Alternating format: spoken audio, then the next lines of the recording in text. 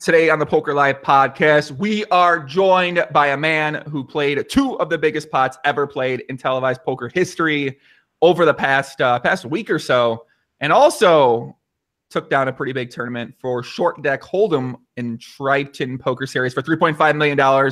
And we're also going to talk about the newly released Chris Ferguson video that came out yesterday that people in the poker world have been talking about. And that's it, guys. Joining me on the podcast today is a young man who is debatably one of the fittest men in poker, debatably one of the hardest working men in poker, debatably has some of the craziest stories in poker. And listen, man, he's one of our favorite podcast guests, one of our favorite people in the poker world. He's a man who wouldn't release a video 7 years after the fact if he did something crazy. We're joined by Jason Koon. What's up, Jason? Welcome to the podcast, man. Welcome back. Hey, brother. What's so you've had a pretty big week, man. You've had a pretty big last couple 2 weeks. You're over in Montenegro for the Triton Poker Series, and you were mixing things up, man. You were mixing things up.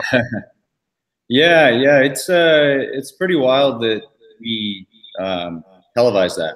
You know, I was thinking like there's games like that I've ran that I've played before, but it's pretty neat to get that collection of guys and be sitting there and be playing those stakes. I was like, whoa, this is something that just kind of happened organically on the fly. And the next thing you know, we're sitting here playing like televised 2K, 4K. It was actually bigger than that. It was 20K, 40K Hong Kong, even though that wasn't displayed on the screen.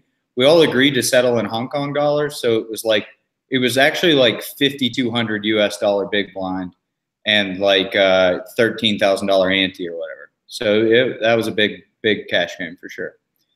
Yeah, that seemed like it started off with a nice mixture of players. We had a couple of the Asian guys, we had a couple of the American players, and then it sort of became more American players in there, and the game looked like it got a little bit less good. That was a good game. That was a fun game for sure. I mean, there were some that was the first time I played with Elton, and he was in there blasting. He was treating that like that was a low stakes game, and I wasn't sure to which degree he was messing around until later whenever I saw the hands, and I was like, whoa, he was really in there doing it. Yeah, so how does it feel to be a part of what I believe are – we need to talk about how big – so you and Elton played a pot. Now, how big do you classify that pot that you play with Elton? Because to me at the beginning, I was like, I think that's the biggest pot ever because of the bet you make on the river to bring it over 2 million euro. But yeah, then I start thinking more about it. I'm like, maybe it's 1.5. Man, I don't know. You know, I'm just sitting there trying to count the pot and think about stack sizes, and the rest is kind of relative of that. You know, from I think 4 hours of that session was televised, and we played maybe 45 hours that week. Damn. So there was a lot of pots around that size and or bigger, and I don't really remember. I remember thinking. He covered me, and I reloaded and maybe had like 1.2 or 1.1 million in front of me, and I shoved the river for I believe third pot roughly. So yeah, I think it was like 5 something into 1.5. Yeah, so that, I mean it's definitely a big pot. I guess that the way it works is you have to be called on the river, and funny enough, I think he had a hand that probably should have called me given the way it played out. So if he would have clicked the call button, it definitely would have been the biggest pot anyone's seen. But I don't know. I don't really worry too much about the size of televised pots anymore. I'm just in there trying to do the right thing. And those were definitely high pressure situations, and not only on the TV, but that week about killed me playing. Whenever I wasn't in a tournament, I was playing cash games that were oftentimes bigger than the televised version, and against really smart, capable people. And yeah, that's definitely a different league over there for sure. I not to go into too long of a rant, but it makes me think like people oftentimes are like, oh, where's Durr? Where's Phil Ivey? Those guys have fallen off the face of the earth. These guys are like, they're not doing it like they used to anymore. And it's like, I'm sorry, public, but you don't know what's going on over there. I promise you, I know you guys all want to see it, and you all believe that, you know, if they're not playing a specific TV show or a specific tournament, they're probably busto, but that's just not the case. Those guys are playing in games that are bigger than you could ever imagine. I mean, there's games where money is being exchanged that you can't even wrap your head around it. Yeah, I mean, we definitely got a little taste of the action, of the craziness that might go on in these games. And I think to some people out there that watch poker, I think it makes sense where Tom and where Phil and where more guys have been, because when you see how those games are, I mean, those games don't really exist in America. You don't see things like that. You don't see stakes like that. No, there's not an economy for it. You know, I mean, these guys can lose actual hundreds of millions of dollars and be okay. And that's not the case. I mean, we had one guy like that on the internet in Guy, and I think he lost maybe what, 30 million or something. Or, yeah, I think it was about 20, 30, something like that. Yeah. 20 or 30 over the course of it all. And you're talking just in these private games that white people can't play in. It's just basically all Chinese. But you're talking guys that there are several fish that have lost over 100 million US in those games. Yeah, it's pretty crazy. I mean, I guess we can imagine that maybe some professionals have made I wouldn't say near that amount, but I mean, I don't really know. Who knows? I guess it's hard to really know who's up what over there. There's definitely guys that have won over 100 million US for sure. Elton, that game that we were playing, he was donking around because that was like him at the local casino playing $1, $2. That game was way too small for him. And that's a guy that was playing $2, $4 online. Next thing you know, a year later, he's playing 100K, 200K Hong Kong no limit or something, you know, and he's certainly won over $1 billion Hong Kong for sure playing cash games. There's guys out there, and none of us know. You know, people just really don't know, and I think that it's easy to assume and easy to judge. And but I promise you, the guys that are being quiet and are just kind of showing up, and they're in the right places at the right times, I would be hesitant to say too much about those guys because they're probably doing just fine. Yeah, I think a lot of people sort of see people go off the radar, and then you might see them around poker once in a while. But I mean, a lot of those guys that I know that are used to be maybe more, I guess, visible in the poker world, and now they're undercover. Those guys still play a ton. They just play in private games, and they don't want to talk about. They play in bigger games than any game that you can film, and that's why they're not playing televised games, because the games are too small for them. I mean, that's just the truth, you know. So is that going to happen to you at some point in time? Because you were out there mixing it up. You're playing these super high stakes. You're having these big swings. Do you feel like now, if you look at some of these lower stakes games, that they're just a little bit too low for you to play? I think it's all relative to what your net worth is. Sure, like as years go by, there's games that, you know, don't make sense to show up and play anymore. I mean, it's, you know, but that's different for everyone. I mean, you know, the adjustment for me would be every year is like there's like this nostalgic value to me playing World Series of Poker, but you know, you only get so much energy and so much time, and like, yeah, I might play a tournament here or there, but like it doesn't really make sense for me to show up and play a World Series event right now, you know. And then to the extreme, like one of these like guys that have really done it, you know, it probably doesn't make sense for them to show up and play a 501K US game somewhere, you know. It's all relative, you know. And I think it's just the main thing that I've tried to do is consistently keep my ego in check and be good to people and keep my mouth shut and always look for what I think is the most EV for me and for my lifestyle and the decisions in my future. And I just try to add that up into the big complex equation that we're all always trying to solve. Mm-hmm. And whatever that equals, I just try to make my best guess. And that might equal me sitting somewhere in Montenegro or me sitting at the Rio or Aria or whatever, you know. Where else could you be sitting at? Could you be sitting on like an unknown island? I mean, I don't know where else around the world they're gonna find you at. Yeah, it could be anywhere, and it also could be, you know, unpoker related. Maybe I just get, you know, like last summer, I think Sauce just got in a van and disappeared for a month into Canada with his wife, just chilling. And I was just thinking, man, what a boss this guy is! Just like completely disconnects, and he's just out chilling, you know. Yeah, I could see Sauce bringing the treadmill desk up there wherever he's going and just disappearing. Or maybe in the lab working hard. Who knows what Sauce could be doing for a month, man? That guy he really is such a role model. You know, I think about him, and he's, you know, nobody knows who the best poker player is, but he's certainly been one of them for a very long time. And he's younger than I am, and he's so mature and has his life together and is truly like living a life by what he thinks is the right meaning for him. Everything he does is, you know, if he doesn't want to travel, he's not going to travel. If he doesn't want to play, he's not going to play. And I think there's something to be learned from that because, one, the longevity of his career, and two, the prosperity. I mean, that guy is just such an animal. Yeah, I mean, he's had success at High Stakes No Limit, High Stakes Pot in Omaha, playing high stakes mixed games. The guy pretty much has learned all these different games and had success at them all, and he's still like battling them all right now. So yeah, I mean, it's very impressive for sure. I wonder if he's going to be coming down to the series. Are we going to see him at the series this year? You know, Ben's coming down. I think it just depends on what kind of mood he's in, man. Whatever he decides he wants to do, he might just want to watch politics for the rest of the summer and just not play a hand of poker. You never know with that guy. Sounds slightly less fun than coming down to World Series of Poker. I don't know. Coming down to the World Series of Poker, it's kind of a magical time around here, man. We got people, everyone's kind of coming to town now. We got the 300K super high roller bowl that you're going to be playing on Sunday. Kind of people coming in town for that. It's very sort of, I don't know, kind of special kind of energy around here for that first week or two. And then after that, everyone sort of, evolves into their own little world. Some of them get stuck. Some of them are up a bunch of money. Some of them went out a lot. So it's kind of, but that first week or two, I feel like it's a pretty special place out here. I think the entire thing is special. And the whole way through, I love it more and more every year.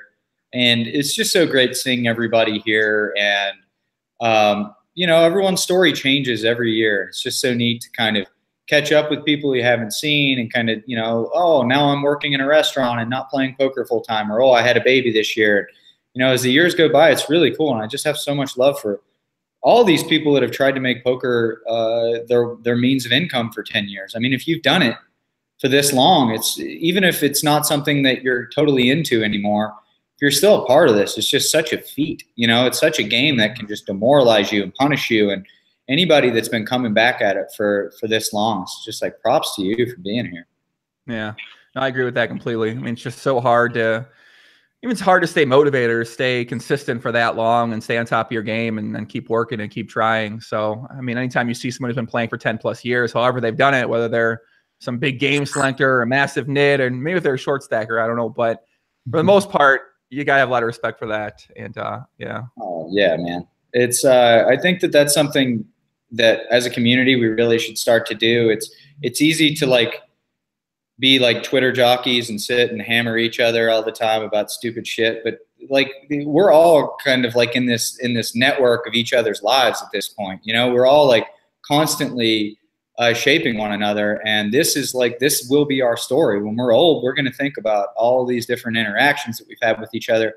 And I think at the end of the day, it's just going to be tons of admiration, even for people that you've had a little beef with. You're going to have admiration for, because they're part of your story. Yeah, I think that's how I look back on a lot of people I played with online, is that even though we battled a lot, or maybe we talked some shit at the table, or maybe we told each other to go die after one of us maybe sucked out, you look back now, and I think I have a lot of good relationships with those same people and talk with them. And I see them in Vegas, we're having a conversation for a while. And you missed that, man. So much love, Well, you get to see, so you might, let's talk about this action that happened, the $1 million cash game. So sure. I guess there's two hands. Let's talk about the hand that we won first. So the hand that you won was very unusual hand because let's talk about the hand I lost first, because it's in order. I lost the hand and then I won the hand. So let's deal with. I wanted to focus on the hand you won first, but okay, let's go with the hand you lost first. Yeah, so you and the pain played this pot. And the chronological redemption. Okay, let's set the stage. You set the stage for this hand against you and Kane. So, all right, for me internally, I'd been playing for about 17 hours to this point. Was feeling pretty good somehow. I don't know. I just kind of felt like I was floating because we were playing short deck earlier in the day prior to this for big stakes. I think 40K ante short deck. So that's much, much bigger than 40K big blind, which is what we were playing in this game. And it was a 10K ante, which is 2.5 big blinds, which is quite unique. You don't really play that format in no limit very often. That is a massive ante. I mean, in your average tournament, there's about a big blind to 1.2 big blinds laying in the pot. So if people are adjusting correctly, you're going to have to play much, much wider. There's so much more money to win. And this hand, I believe I was in the hijack, and I was up small in the session. Maybe I had 1.2 or 1.1 in front of me. And yeah, it's the bigger ante, so I opened for 3.25 big blinds into Paul's big blind, and Paul was drinking Macallan 25s, having a good time. He was pretty loose, as you all saw. And Kane sat down, and I'd never played with Kane before, but I knew that I needed to just respect him as a good high-stakes pro whenever I was kind of coming up. I remember watching him play 25-50 on Stars, and on top of that, I know he's made plenty of money in poker and outside in crypto. I have no clue, but I heard that he got into Bitcoin at like $7 a coin or something. So I'd say he's doing all right. And the game probably just feels like a normal stakes game to him. He's probably pieced out. He doesn't seem like a degenerate. So whatever.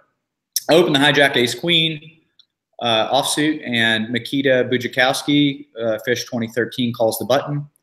And then Kane 3-bets the small blind to 55K. So not big size. I think that's 55. It's like a little under 14 big blinds, and folds back to me. So a few things to take into consideration. One, Paul's in the big blind drunk. That's not that big of a deal, but maybe thinks I'm opening a little wider into Paul's big blind. I think that that's a reasonable assumption.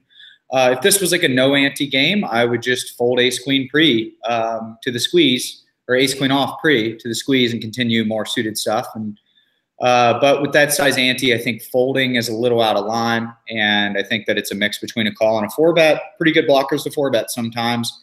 Also, the other thing noted was Kane got clipped, so I believe he was starting the hand with around 220 big blinds rather than the buy-in, which was for 250. So I actually misclicked my 4-bet and made it too small. I believe I 4-bet to 130K euro. What an absurd game, right? 4-betting to 130K euro. Yeah, so I 4-bet small, Mikita folds, and Kane calls. So his range to get to the flop is a bunch of the obvious kind of pocket pairs, like the 8s through queens, maybe a tiny percent of kings. Although I think most, especially at 220 big blinds with this ante, most of his kings are going to find a way to be all in pre. Most of his ace king is going to find a way to be all in pre, but certainly can have some ace king. He also could just be like, whoa, this is €1,000,000. Like, I don't know, but he could be like, this is €1,000,000. Like, I don't want to just put it all in with ace king. That's very reasonable. You know, maybe the stakes do affect the way that he plays, but I think as a default, if he's just trying to play like an equilibrium strat, most of his ace king is going to just jam it in my face here. And then he's going to have some suited aces, some suited broadways, some suited connectors, you know, some suited kings. My 4-betting range, if people are wondering, like, not to be too specific, but, you know, value for this stack is going to be ace king, maybe some amount of queens, but not all of it. And then just like kings plus. So kings plus, ace king suited, a little bit of ace king off. Like if you 4-bet ace king off here, you're not folding to the jam. And then my bluffs are going to come from kind of the obvious stuff, suited aces, suited kings. A lot of suited kings are going to be in there for sure. Just concentrated suited equity, blocking some of the hands that shove on me, kings, ace, king. And then just like random amounts of suited connectors. So he calls and the flop comes 6-5-3 rainbow, I believe. Yeah, 6-5-3 rainbow. I don't think he can have ace-6 suited in his range, but it's kind of reasonable that he has ace-5 or ace-4. So he has a few combos of suited aces. Then he has, like I was saying, the pocket pairs. I doubt he has any traps. I mean, maybe he has a tiny amount of aces, but probably not. I don't think it's out of the question for him to have some aces, but I remove half of those combos. He checks to me and I half pot the flop. I think that the way that I was approaching the flop was I wanted to have a bet size that on specific turn cards you would find yourself all in, and then on specific turn cards you would size down and have a smaller size. That being said, it might just be better to just kind of third pot your range rather than use a half pot size, since like my value range is so nutted. It's just like kings plus right at this point. So if you have value, you don't need that much protection, especially if he has a hand like jacks or whatever. He just has 2 outs. So I half pot the flop, he calls. The turn's an offsuit 10, which was pretty interesting because now half of his pocket 10s combos are gone. Unless he has a set of 10s, then he's doing all right. But, you know, I block queens, which I think is one of his pure continues that aren't always all in pre-flop. So cutting that down, I actually think like ace-king might be slightly worse to have here as a bluff than ace-queen. It's probably pretty close, but say he smashes all of his kings in pre, right? but he calls most of his queens. It's kind of nice to have a queen in my hand because that's definitely cutting out half of the pairs that never fold to my bet and then shove on the river, right? But that logic's kind of a slippery slope. Anyways, I think that me betting the turn all the time is out of line. I also think that c-betting ace queen on the flop all the time, like he's getting the flop with a pretty strong range. So it's like not mandatory that I c-bet the flop with ace queen either. I could just kind of wave the white flag, check back. But the line seems fine to me. It seems completely reasonable. I mean, it's 220 big blinds each to start. It's like, I know it's absolutely massive, the stakes, but when you think about it, how often do you see like a 2.2K pot at $2, $5? Like people aren't necessarily freaking out at a 2.2K pot at $2, $5. And that's what's taking place here, right? I mean, the stakes are gigantic, but the hand in itself is kind of, it's whatever. So I think my turn bill is whatever. I think it's good to do sometimes, and you're not just going to get to choose from natural bluffs here all the time because it's a 4-bet pot, and my 4-betting region is so narrow that it's like, yeah, sure, it would be great to have an open ender here to bluff with. Like I would much rather have ace 4 suited and have this like sweet open ender plus my ace isn't out. But you don't always get to flop an open ender in a 4-bet pot when there's not that much money to be played, and you gotta pick from bluffs from other places, right? So the flop bet's whatever, the turn bet's whatever. I don't think either of them are something you do all the time, and I don't think either of them are something you never do. So I third pot the turn. He calls. Things are getting a little hairy now. And the river's an offsuit ace. And he checks to me. So, shit. I rivered an ace. And there's a lot of money laying out there. And there's 60% pot to play exactly. So not a big bet. I think that if there was like 90% pot to play, my hand would be much clearer check. I think value betting from 90% pot would be like way worse. Do I think that my value bet on the river was too thin? So here's the logic. Do I have the best hand an overwhelming amount of the time? Yes, I definitely do. At this point, I have the best hand a lot. Do I get called by worse? That's the question, right? Mm-hmm. So it's like I'm betting small, and I think that if he's getting to the river with the appropriate amount of hands, and if I'm 4-betting the appropriate amount of stuff, like if we're treating this like the stakes don't matter, I think that my hand's pretty much always all in on the river. That being said, we're playing one of the biggest cash games ever televised. It's probably the highest stakes game he's ever played in his life. And is he just going to like grab his balls and call it off with pocket jacks here when I shove?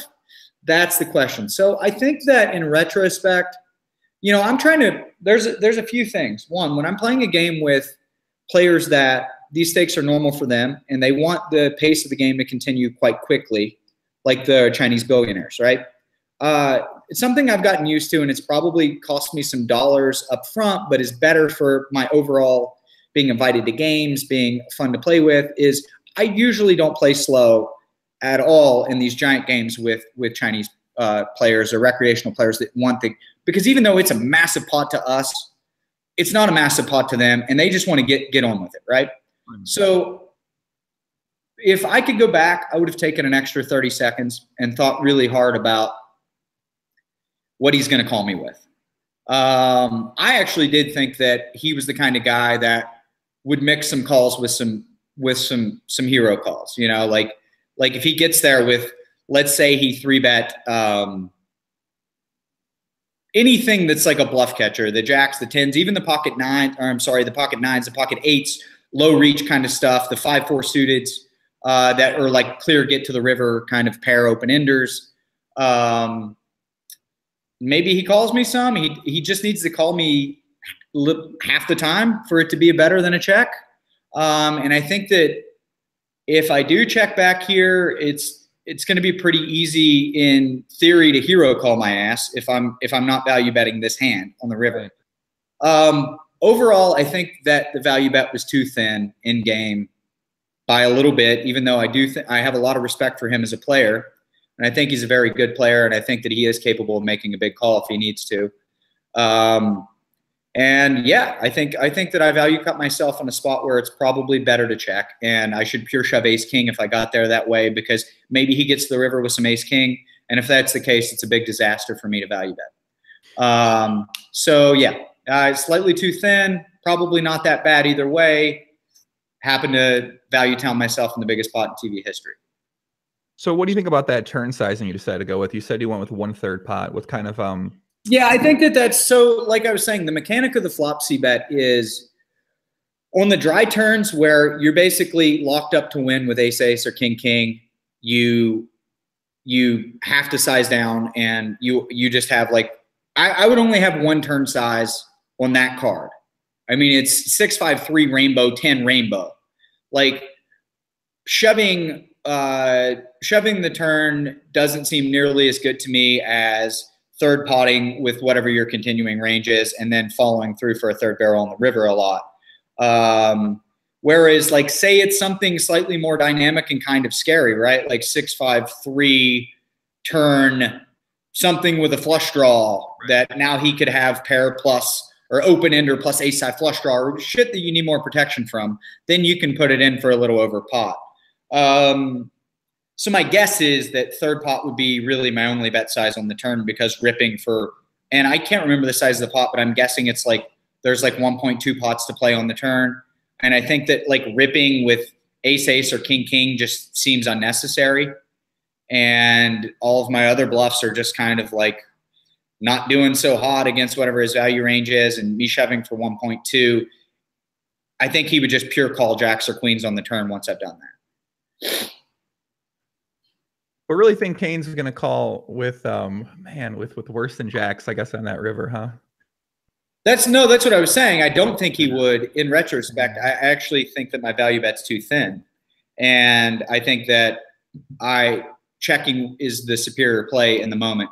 Although, just in my head, right, whenever I got there, I was like, oh, there's 60% pot to play. I really don't. I mean, if I was value betting kings or queens at this point, I have a way better hand than that now.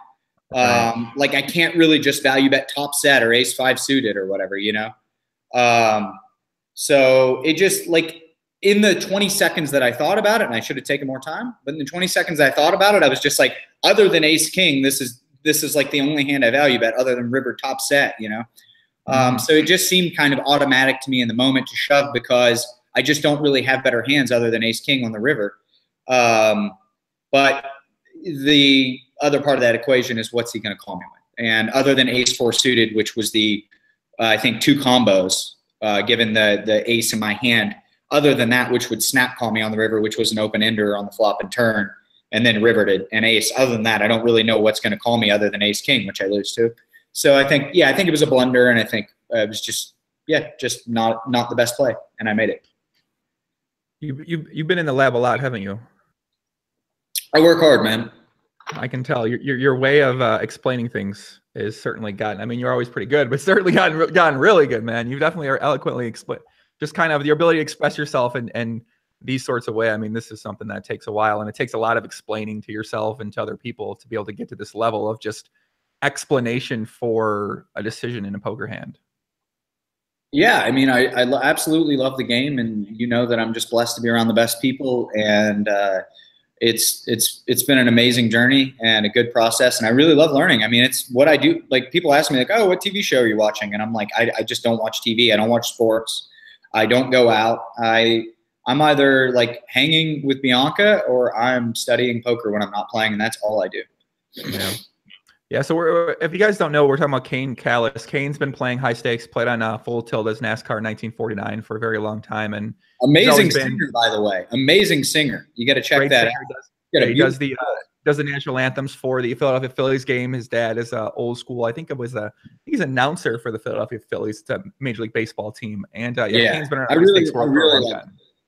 Yeah, he's always been a very nice guy, and I've known him since, I think I met him 2009 or 2010 or something like that. So yeah, I never saw him playing the $1 million buy-in game, but yeah, I heard about the cryptocurrency stuff as well too. So he's done all right, I think.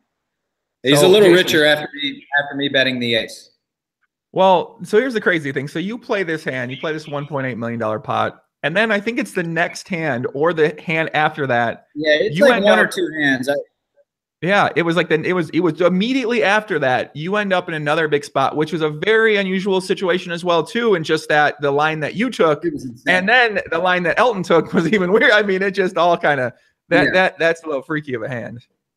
Yeah, luckily I got the add-on on, man. I mean, I like screamed over the table, "Hey, another million!" And if I wouldn't have gotten that, I would have been short stacked this hand, and I would have just folded 6-5 suited under the gun.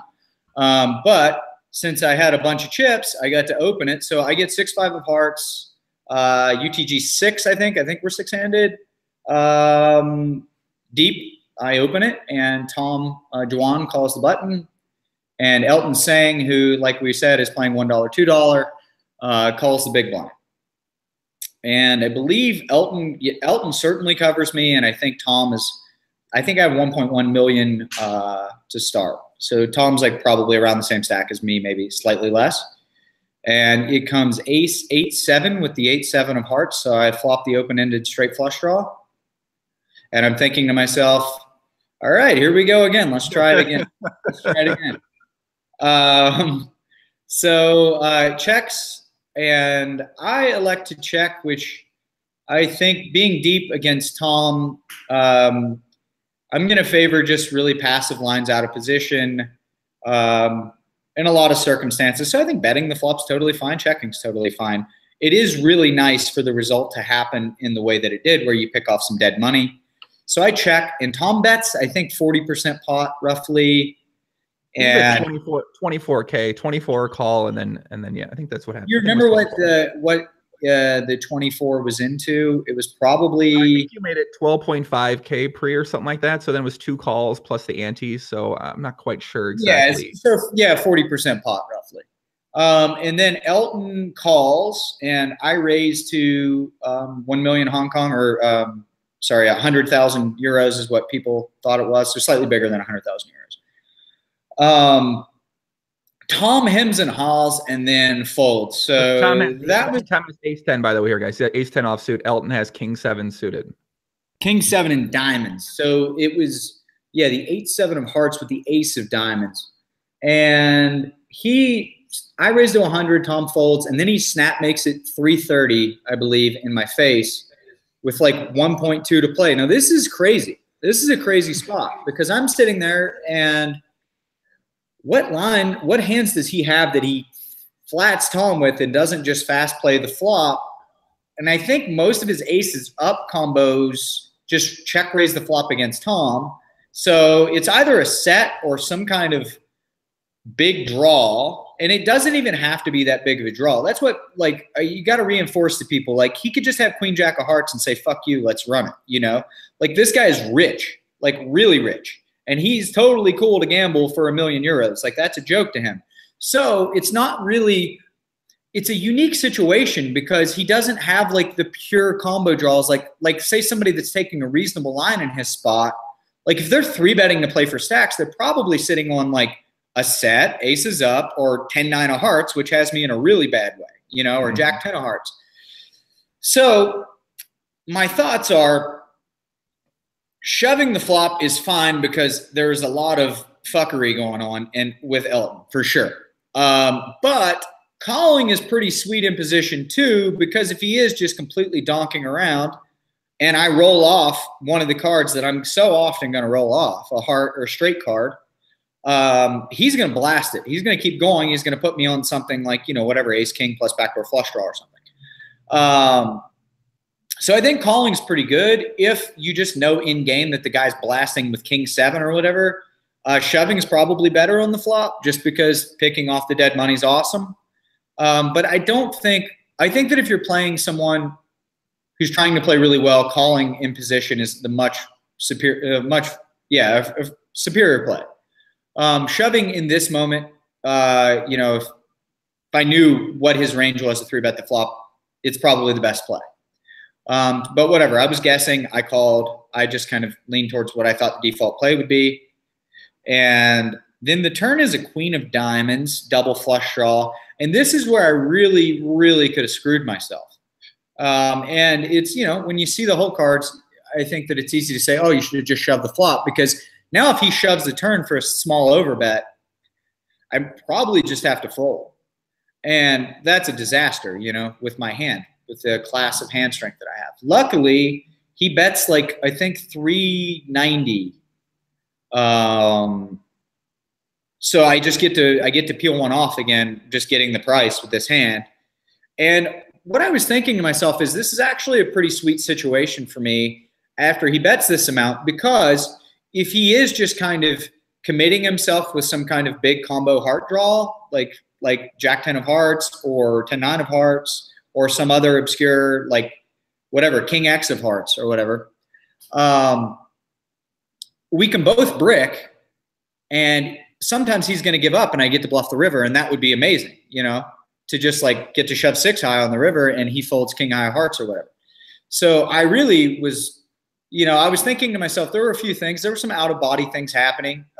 Me going, all right, well, I might just instantly have to be reloading here for another, you know, 3 million euros or whatever, or another million euros. But I was just doing my best. I've played a lot of pots this big. And it's still a very big pot. And the situation, you know, you're always under the judgment anytime you're on TV. You're always under the judgment of all your peers and fans and haters. And so yeah, sure, there's always a part in the back of your head that's going, yeah, I'm gonna look like a big idiot here, you know. But I just put that shit to the side and I say, it doesn't matter, do what you think is right, and that's the way things are gonna work. So I call the turn. I think that's, you know, by far the best play. Shoving and letting him just call off with a dominated heart draw or whatever would be disastrous. Or like in this spot, if I did shove the turn, he would have snapped me with a pair of 7s and the king high flush draw. But I call, and then, you know, I'm looking at him. The dealer rolls the card off, and I'm looking at him, and I can tell pretty quickly that I don't think he's going to bet the river. So then I look at the river card, and I'm like, whoa. There it is. There it is. What will go through your mind when the offsuit 4 kind of rolls off there? I was pretty excited. I'm just watching at home. I can't imagine playing in the moment there. Yeah, I was thinking like, I was thinking to myself, like, that's a card. You know, that is a card. Like a heart or whatever, I'm calling it off, but I'm not loving life. You know, even a 9 is like whatever, I'm calling it off, but you still lose to the Jack 10 of hearts. Or the Jack 10 of diamonds if he was donking around with that or whatever. So it's like the offsuit 4 when you have the invincible nuts, that's a pretty sweet spot, especially in a pot that size. I'm sitting there going like, damn, this is pretty damn nice. And then he checks, and whatever, I shove, and he folds, and I was actually really surprised that he folded the hand that he had. I think the hand that he has, just given the way that it went down, you know, expecting most of my aces up to put it in his face on the turn. And like really the only value for me to have on the river is like some sets that I didn't just put it in on the turn, which I certainly could have just, went call with some sets. But yeah, I mean, he unblocks hearts, and I'm really surprised with that price he didn't just pay it off. Yeah, people kind of wondering what other cards would you bluff if it was checked to you? I was bluffing the deck. If he checked the river, okay, okay. I was all in. He would have got me real good if he checked the diamond, because I would have been all in for sure. Mm. Yeah, I'm not checking back 6 high in that spot when there's third pot to play. I promise you. If you want to somehow 3-bet the flop and then bet the turn and then pick me off on missed hearts, more power to you. But I'm all in on the river. I promise you that. Mm.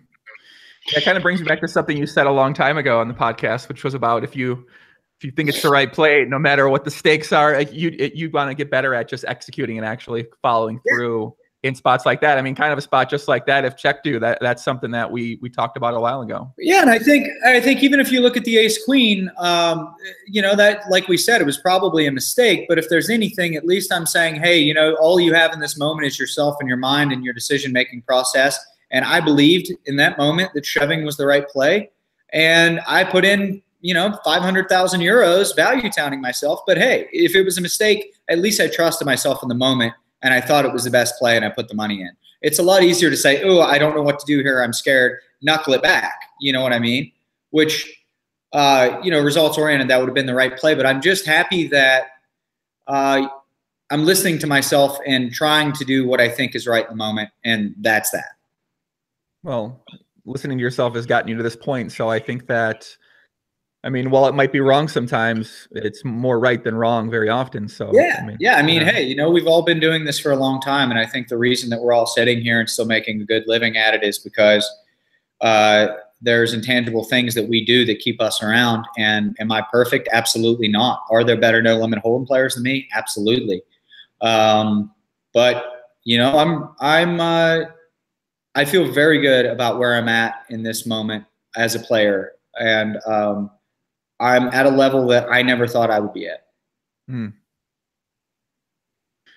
It's awesome, man. It's really good to hear. I mean, it's pretty wild to see kind of what consistent work ethic and consistent focus, consistent time in the lab, playing, I mean, traveling. It's just, yeah, it's really cool to kind of see what results can come, not only in tournaments, but in cash games too.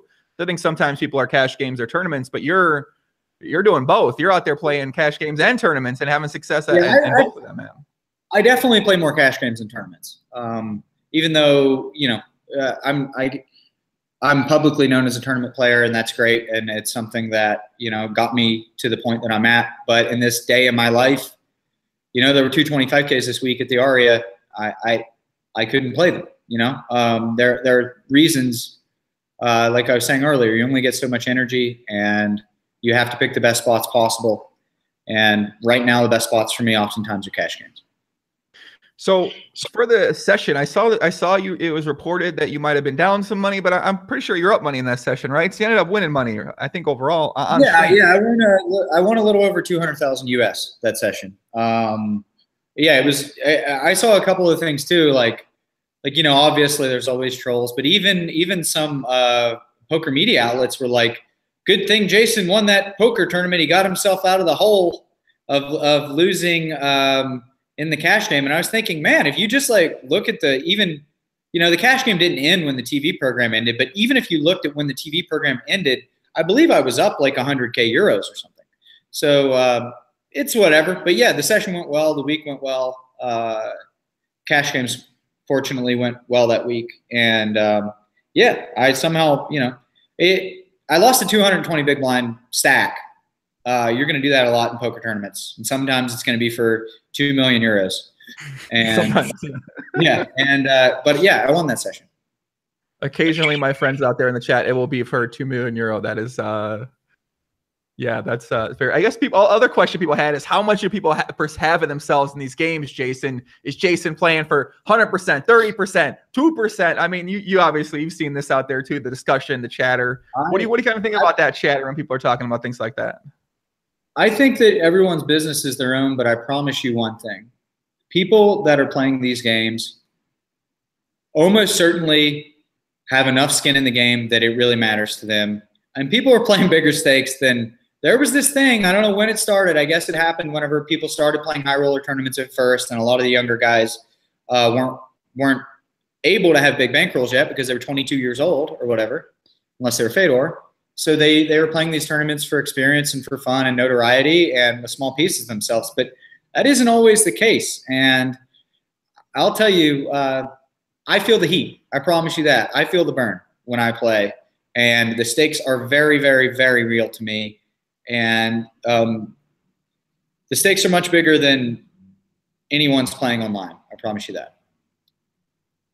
Would you say you're you think you're maybe have too big a piece in yourself in maybe some of these games to the point where, you know, you maybe a couple losing sessions and it might set you back a little bit, or do you feel like you're okay? No, I'm very responsible with that.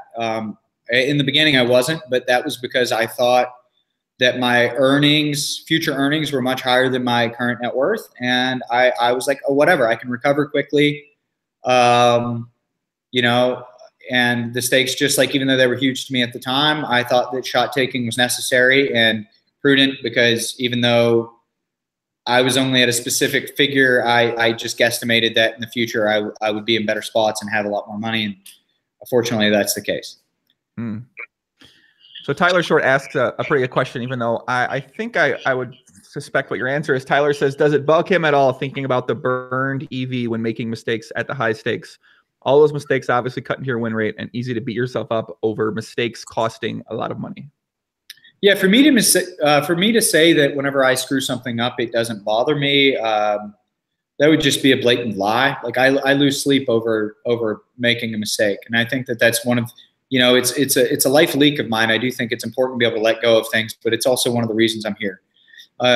It really bothers me to screw something up, but in a lot of unique scenarios with a lot of different elements happening all in the moment at once, it's kind of hard to quantify unless you really have a huge blunder. It's kind of hard to quantify how good or bad something was. Mm-hmm. You know, if there's a spot where you just put your stack in pre with queen 6 suited or something and run into aces for 300 big blinds each, sure, that was just ridiculous and you torched it, you know. But if there's a spot that it's just, there's a lot of varied opinions, and like I said, for instance, like the ace queen hand, I think that a check was the superior play.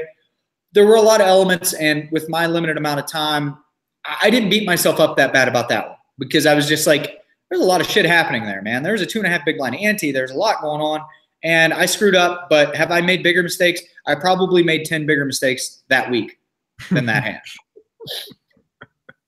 Are you sure? I mean, I don't know. It wasn't that big of a mistake, to be honest with you, but yeah, that's what I mean. It really wasn't. It wasn't that. I don't think it was that big of a torch. I think it was a mini torch, and I had some big torches for sure. All right, so let's talk about the short deck. So obviously, short deck now is kind of popping on the scene. We've heard about this game for a long time that's going on over in Asia, and now we're finally got a chance to kind of see some of it on stream. So you play, I think there were two of the tournaments, and you finished first in one of them for it's like $100 million Hong Kong, but 3.5 million US or something like that. And I was looking at that on the Hendon Mob today. So a short deck game. So are you kind of hopping in there? What's kind of been your experience with short deck so far? Yeah, I just noticed that, you know, it was kind of taking China by storm, and I just figured, hey, you know, this is something that, you know, there may be tournaments out one day, and there also may be some decent cash games, and most of the really good cash games are private, and you're never going to be able to play them. I'm never going to be able to play them, but it's a fun variant. It's more similar to PLO, so I think you would like that than No Limit in a lot of ways. And I think eventually the game may just be a pot limit game, and that would be fun. But I saw that there were going to be some tournaments in the future, and I said, hey, these things are probably going to be pretty good. And tournaments are weird, and anytime, like, okay, so I'm shit at PLO, but I still play PLO tournaments because I think they're fun. And, you know, I'll play that the World Series PLO tournament or whatever. And the one thing that you see is equities run really close together in that game, but yet a lot of medium stacks still find a way to get all in pre hand for hand on the bubble with aces, you know? And that's just like, whoa, do not do that. You know, like you're basically locked up for a cash, but you still find a way to get your money in with whatever, 61% equity on the bubble with aces in a PLO game. And that is extreme in this game. Like, one, it's a no limit game. So you can just put the stack in on the flop. You can put the stack in pre-flop. And a lot of these guys are just going to say, you know, fuck it, let's run it. I have 2 kings, and put the money in on the bubble and just torch, absolutely torch in ICM. So I realized, hey, you know, I could probably just play kind of tight on these bubbles if I'm short and make some money there. And I understand the way that, like, short stacks play and which hands you use in specific situations, because I've played a lot of tournaments and there's a lot of varying stack sizes. And even though I'm a total noob at the game, I thought that I could, one, it would be fun to learn and play, and 2, I could generate some EV just with my tournament and varying stack knowledge. And I think that was the case. Do I think that I was one of the best players in that field, like of the main that I won? No, I don't. I definitely don't. There are guys that have 2 years of experience playing, you know, like Tom and Ivy, and the guy that I got heads up with is just a phenomenal player, especially deep. I played some of the cash games with him, and he's just like sick. I mean, super sick. And you wouldn't believe the amount of money this guy, like, I'm talking, you know, sit down and win 8 million US in a session and get up and go have a cigar and come back, like that kind of stuff. So these guys are like, there's some serious ballers out there. And, but yeah, it's been fun for me. It's not something I'm an expert at, but it's something that I kind of set parameters for myself. And I said, hey, I'm not gonna put myself in the really marginal situations, and I'm just gonna be kind of a nit and figure it out. And that's what I've done. Yeah, I think most people, when they go play a new game, they go the opposite. They're like, I'm going to go play PLO for the first time. I'm going to play crazy because I see everyone else play crazy. And a lot of times you want to play tight and learn how to play tight, and then maybe start opening up slightly before you know, like, I feel like people jump into the extreme version of loose, and I'm like, well, you probably want to. Yeah, no, that's definitely not going to work in that game. Especially, they're going to throw you in the meat grinder if you start going to flops, turns, and rivers against Durr or somebody. They just have too much experience. So what do we think about this? I'm surprised that a variant like this, a cash game variant, hasn't gotten more popular in the past years. It would make sense that maybe people would play No Limit. They might get a little bored. They play Pot Limit Omaha. They might get a little bored. I'm not sure how. Yeah. And then a new variant might come up. So it seems like this is something that is kind of taking the poker world a little bit by by storm, and people seem excited to want to play it. Do you think it has any possibility of being something that actually catches on a little bit more mainstream in America and maybe rest of the world as well? I doubt it. I doubt it. The reason why is because I don't think it's that good of a game. It's pre-flop. It's much simpler. It's much simpler pre-flop, and there's a lot of just blasting it. And then post-flop, it is like deep. It's difficult and very complicated in a lot of scenarios, but it's just like full deck no limit is so hard and so much fun, and there are so many unique spots. And then in this short deck, sorry, something popped up on my screen. In short deck, there's just like, okay, I'm here. I guess I'm all in, and that happens a lot. So I think because the game is simple and because the variance of the game is much higher than PLO, I think that like Fish may like it, but I just don't see it catching mainstream traction. Okay. Yeah, I played a little bit of it. Me and Sasha played some heads up, and I think I pwned her up, but it was kind of fun. I mean, I don't know. I don't play much, 2-card Pot Limit Omaha these days, but I did beat you for sure. What are you talking about? No, she said it's not true, but yeah, it was fun. I don't know. It was kind of cool. Like, I like playing hands, and I don't know how that would work in a full ring setting. It seems like, I don't know what's the max number full ring is terrible. Full ring is bad. Because it's like, I imagine full ring PLO is terrible too. Like somebody just has aces a lot, and you're sitting there being a nit. That's the exact same in this game. It's just like people have too many good hands, and you just get the pile in your face too often. So what's it kind of like playing with, kind of seeing playing with Durr? I don't know if you've been playing with Durr a lot. Obviously, he is a something of the poker world. They love him. They're fascinated by him. They miss him. They wonder where he's been. It kind of looked like he's been playing poker for, I don't know, hours and hours and hours straight. I don't know if he sleeps. Like, I'm not sure. Like, what the hell happens to this guy, man? Yeah, he plays like 2 days straight, and then he'll sleep a day, and then he'll play 2 days straight. Tom's great, man. He's doing great. He's absolutely killing it. He's such a likable guy. I can see why he's been accepted by the Chinese in the poker community. He really does have a larger than life personality, and he's really he's just a warm dude. He really is. And he's just a sick degenerate in a lot of ways too. Like, he's the guy that's just like, whatever stakes you want to play, he's always good to play it. Like, it doesn't matter, and that really is true about him. It's just like, you said it, and he'll sit down and play. It doesn't matter. Bigger, better, whatever. You want to play 100K, 200K US, let's do it, He's that kind of level of sick. And he's also a very good gambler. So he gives people action. They like that. He's warm and fun to play with. He plays fast. Playing fast is really important, especially in those games. And and he's just loose, man. He's Tom's killing it. So I guess when you go and play in these games, it sounds like you kind of want to bring bring some social to the table. You want to play fast. You want to, I guess, just engage. Like, is there some sort of different way you're going to play that than if you're going to play the 300K Super High Roller Bowl this weekend? Yeah, absolutely. I mean, one, there's obviously a language barrier unless you can speak Mandarin. And so you have to offer other things. You have to either be action, you have to be pleasant, and you have to speed the game up for them. Because if you're playing fast and you're moving with them and you're giving them action and you're smiling or laughing occasionally, and I do enjoy it. I'm like naturally laughing my ass off half the time because those dudes are so funny. Their celebrations are hilarious, and they're slow rolling each other all the time and just doing gnarly shit to each other, So I really enjoy it. The stakes are insane, and sometimes, like, by the end of the night, you're just sitting there going, like, did that just happen? Oh my God. But yeah, I think that if you're sitting there staring at these guys and taking 40 seconds a decision, you're just never going to be invited to play again.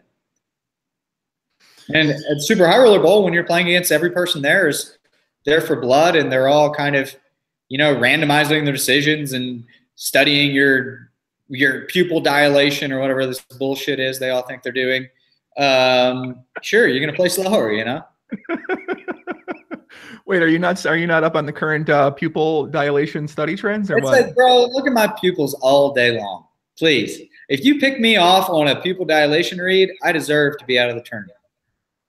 Who's the top pupil dilation reader in the is it Fedor? Is he studying that in prime mind, or what who's the top dilation pupil guy? Man, I really don't know. A couple years ago, I was just like, you know what? I'm just owning it. Like, if you want to stare at my body, and I'm not saying there's not something to it. If you want to stare at my neck or my eyeballs or the way my fingers are moving, be my guest. But I'm playing a game, And really, they're staring at your biceps, Jay Koon. Listen, that's what happens when you work out too much, buddy. They're staring at the biceps. Whatever it is, it's like, look, we've all been here. We've been here a long time, and I'm going to be okay if you bust me from the tournament. I'm going to be just fine. So if you think that looking at me and there's like some kind of like personal dialogue going on in my head, like, oh my God, I hope he doesn't call me. It's just not happening. If I'm all in, I'm either one, thinking about my decision, or two, thinking about what I'm going to have for dinner. I'm not, it's just, I don't feel it inside anymore. I don't. So people are saying, Vogel's saying, you think is Vogel saying invited to the private game with the Asian guys? I don't know if he's going to get, I don't think he's going to get into the game. Oh my God. I love Christoph, but I have an amazing Christoph story. This is like one of the best stories. Okay. So in Macau, like last year, we all finished playing their main event, like their high roller tournament. And one of the guys, really awesome guy, that Wing 33 on Stars, he's always playing like 5100. His name's like Shan something. So funny, this guy. He's just always talking. But he's like, hey, let's go play 300K sit and goes. So like 39K US sit and goes. And we were like, all right, yeah, sure. And he's like, I got a buddy, like another Chinese guy, like he wants to play with you guys. Sure. So we all sit down, and it's like Christoph, me, Ike, and then like two Chinese dudes, and maybe like Makita or somebody. And so Shan's like, hey guys, this is a friendly sit and go, but just to speed it up, let's use a shot clock since we got one here. Let's use a shot clock. We're all like, yeah, sure, absolutely. And Christoph is like, no, I thought this was friends game. I thought this was friends game. Why do we have a shot clock? And the guy's like, look, let's just run the shot clock. And Christoph's like, okay, whatever. We'll play a friends game. And the first hand, they deal the cards. And I like look at my hand, I muck, and I look over to Christoph on my left in our friends game sit and go. And he's got his hoodie zipped shut where you can only see this part of his face. And he's got his blue shark optics on underneath. He's playing the friends game sit and go zipped up. I was like, come on, you're giving this guy shit about a shot clock and your face is zipped up with sunglasses on? It was the most absurd thing I've ever seen. I love Christoph. He's the nicest guy ever. He playing like this, or did he take it off? What was he doing? I don't know. He kept it on. Christoph was there. Wow. Was he invited back to play more of these friends games after that, or what? Oh, you're kind of fading on me. Hold Uh-oh. up a second. See if it comes back. Yeah, it lagged a little bit. Yeah, we got some lag. Do you want to like restart this, or can we not do that? We can just if you want to close out and come back on, my end should be fine. Are you on Wi-Fi over there? Yeah, here, hold up. Let me I'll just shut it down and call you right back. Okay, I'll get some shout outs here. Who we got in the chat? I heard boys, Wayne Xiang, my guy Wayne. What up, buddy? What's happening, man? Zachary Weatherford. What's up, Zach? Error Eliminator, Kyle Mohorski. Vogel saying now invited, confirmed. I'm not inviting that guy to my game. I don't know about y'all, man. My man Harbs is in the chat. What up, Harbs? What's happening, brother? What's going on, man? I saw Sasha in there earlier. What's up, Sasha? What's happening, Sasha? I don't see her commenting too much, though. She's busy right now. Lauren Malvoy, what's up, puppy? What's happening, man? Alex Babbitts, what up, Alex? What's going on, brother? Chris P, Adam Boy, DJ, Louis V, Joseph Arsenaut. Who else we got, man? Let me go through some of these names in here. I see a bunch of familiar names as always in the chat. Thanks everybody out there for tuning in live. Ferranz and Mikel Roasted T. Chris Slade. What's up, Chris? Babyface ATL. Tony Tamayo. Mads Frey. What up, Mads? Xiao Zhang. What up, pup? Chris M. Bogner. Back. Boom. Okay, cool. Cocaine, Yeah. Colombian cocaine. What up, Colombian cocaine? What up, Poppy? What's going on, brother? Liking that name. It's an interesting name out there, buddy. Interesting name. So we said Vogel saying was he invited back to another game after that, or was I actually can't remember. I know the guy really likes Kristoff, but he was mildly annoyed at that. Yeah, I'd be annoyed in the Friends game if a guy's wearing a fucking hoodie over half of his face and wearing his Blue Shark optic glasses. Yeah. Yeah, it was pretty absurd.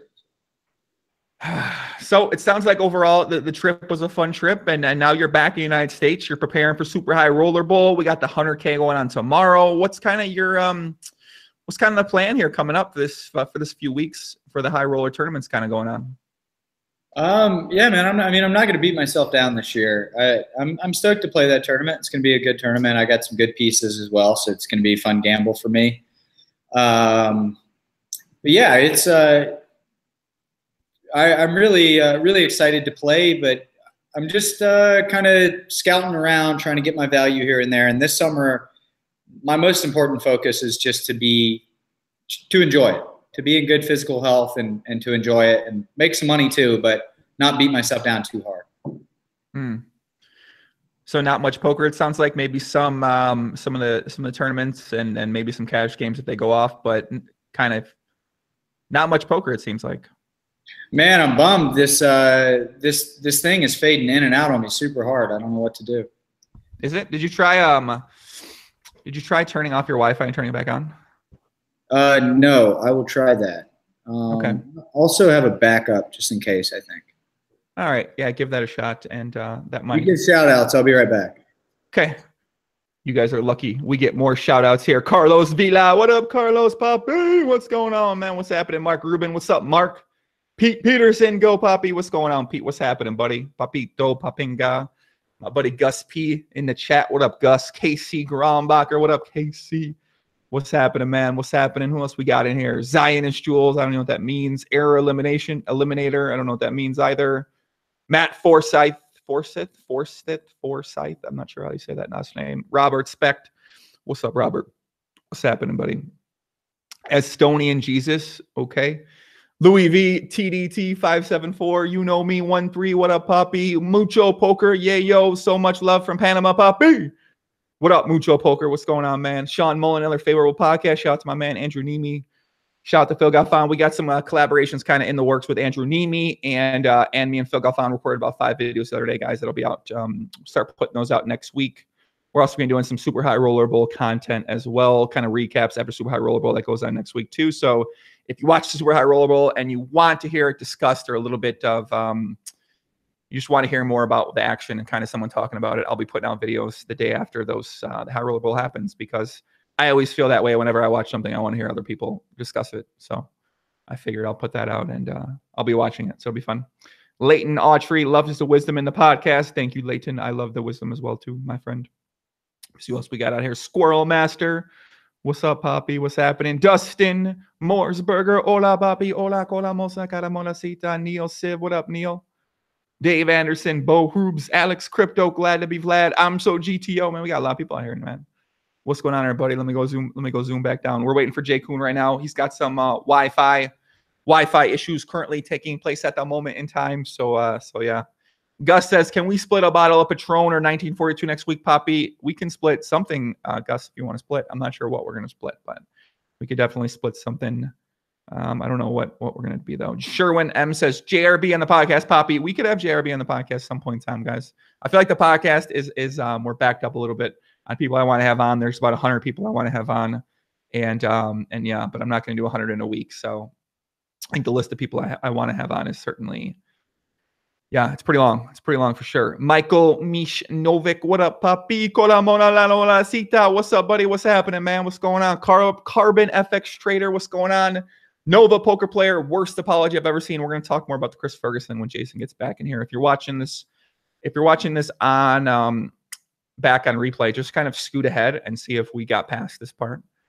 And yeah, but if you're watching this live and you're going to stick with us here for a couple seconds, then keep sticking with us as we continue to give some shout outs. But yeah, we're going to talk about the Chris Ferguson video next. I also have a video coming out tomorrow about the Chris Ferguson video. And I mean, my God, whatever. It kind of is what it is. So someone mentioned about getting Harala Bob on a podcast. I just talked with Harala Bob, and not going to do a podcast right now, but we might do a podcast maybe sometime in the future. We'll kind of see what happens with that. Franz Mikel says, awesome podcast so far. I agree. Jason has been making it awesome. So I'm going to give all props to Jason on this one. Sicario0731. What's up, Sicario? What's happening, buddy? Binks Poppy, have you heard from the Fort lately? I have heard from the Fort, and it seems like he's doing pretty well over in Toronto. So that's very good to hear. Royal Rosario, my man. Royal, what's up, brother? He says, what book are you reading right now, Poppy? I am reading, what's kind of the book I'm reading? I'm not sure what the main book. I feel like I got about 30 books I'm reading right now that I sort of go through on a daily basis. I'll kind of rotate through the books. One time. Boom. Is he back? Maybe. We'll see. Did the full reboot. All right. Let's hope that works. Let's hope. All right. That was a record length for shout outs right there. That was a record length for shout outs. But I'm good. David Mueller, I'm good. Everyone got their shout out. Good. Everyone got a shout out. All right, good. Someone said that Poppy shit is gay. First of all, that's weird that you say that. I look at it as a term of endearment. I consider poppies out there our friends. We're all friends together. A lot of poppies out there, papitos, papingas. It is what it is, buddy. Okay. Yeah, and it's like, yo, if it is gay, fuck off. Who cares? I know. I don't know. It's fine. Been using it for years, man. It is what it is. Like I don't know. It's fun. It's fun to say, man. It's kind of. I like mixing it up. So, Jason, you saw this Chris Ferguson apology video, right? That was outrageous. So, if you guys didn't know, Chris Ferguson, he was involved in the full tilt poker Ponzi scheme where they took $100 million from the poker players out there. And he finally released a video, 43-second video, a alleged apology or a message to the community. And he was sort of reading off a cue card. He was in a very robotic tone. It looked like he may have been held at gunpoint, hostage, while he's reading this apology. And Jason, as somebody who played a lot in full tilt, what's kind of, what's your view on this video of this response 7 years after the fact of trying to get in the good graces of the poker world? It definitely, obviously, changed my life. It changed everybody else's life too. But yeah, I just think it was the most half-assed apology you could ever make. Like, I'm sorry that I couldn't prevent Black Friday. Like, we're not saying to apologize for that. We're saying you're sorry for being instrumental in all of us being robbed and not doing anything about it or standing up for it and just pocketing loads and loads of money and then just trying to show your face like nothing happened. It's not about preventing Black Friday. Like, if our government was going to screw us over, that's fine, but at least have some integrity about it. Yeah, I mean, what do you kind of think about this waiting 7 years to put out a video? And obviously he was at the World Series last year. He won the Player of the Year. And I guess now he kind of put this video out there to potentially draw some heat off of himself because I know he received a lot of negative backlash last year and debatably rightfully so. Whether, I don't know exactly the tone or the way people did do it, but I mean, it is pretty crazy, like, to come back and then be like, okay, everything's going to be fine. You haven't talked about this and you were a very instrumental part. And now, Phil Hellmuth put out a tweet that said, oh, here's Chris's apologies. Like, the haters are going to find out one day that what really happened and all this kind of stuff like that. And you got to understand, Phil Hellmuth, that the haters are people who had millions of dollars, hundreds of millions of dollars stolen from them for many years and changed their lives. And some people ruined their lives when this happened. These are the haters that are upset that Chris hasn't really come out and said anything, or really anyone's come out and said anything. And if Phil Hellmuth has inside information about what happened with the Full Tilt poker story, then I mean, I don't know. It sounds like he should maybe share some information with the people out there. It's like, yo, if you're getting haters and you know something, then just stand up and say what you know. Clear what we're accusing you of, and prove that you're not a part of it. Like, I'm not sure who had the biggest part to deal with it other than that Ray Bitar guy, but it's like, you're basically guilty until proven innocent if you're part of that scumbag organization, and then just step up and show to us why you shouldn't be ostracized from the poker community. Yeah, I don't know why you can't have some sort of actual meaningful apology where you're not writing it down, you're not reading off of something, why it takes 7 years. Like, yeah, it's kind of mind blowing that this would have been the plan of attack or the option for the Chris Ferguson team out there. And I'm not saying, a lot of people out there talking about they want to forgive him too. And I'm kind of this. I mean, I don't want to have hostility against somebody like that, or I don't want to be feeling like that type of way against someone like that. And I like to forgive everyone at some point in time. But I mean, yeah, this whole situation, dude, this was the biggest Ponzi scheme in poker history. It was just such a scam by these guys, and to come out and say like, oh, it was these guys, they did nothing wrong, it was the government. And I mean, come on, guys, you know, it's outrageous. And like, man, those dudes knew that shit was coming. Like they did. That's just a fact. They knew. Like a lot of those guys knew. I'm not saying everybody knew for sure, but like some of those guys knew. They were at least tipped off there was some stuff that wasn't right from within that organization. I can promise you that.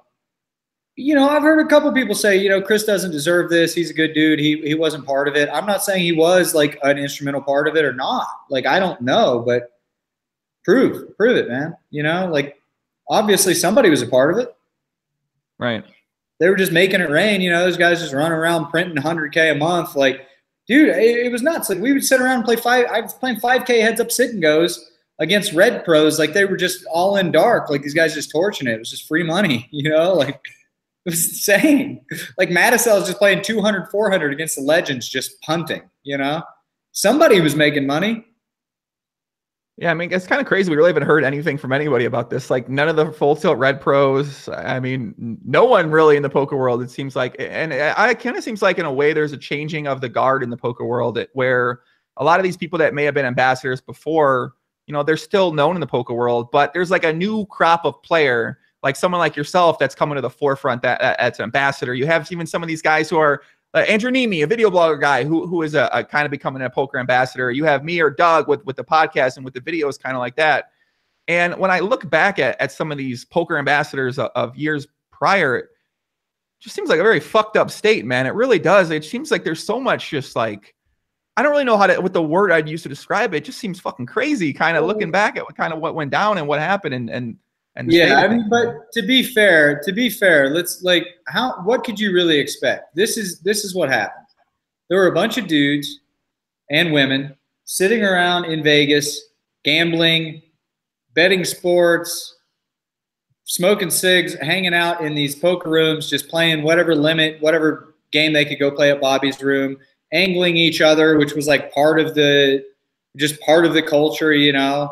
And none of those people were even slightly famous. You know, maybe they were in like the local poker rooms or whatever. But then the next thing you know, this massive influx of money comes in from this dude winning the main event on ESPN. And every Joe Schmo in poker that was making money at the time is a celebrity. Mm-hmm. You know, imagine. So it's not really like you're handpicking like people that were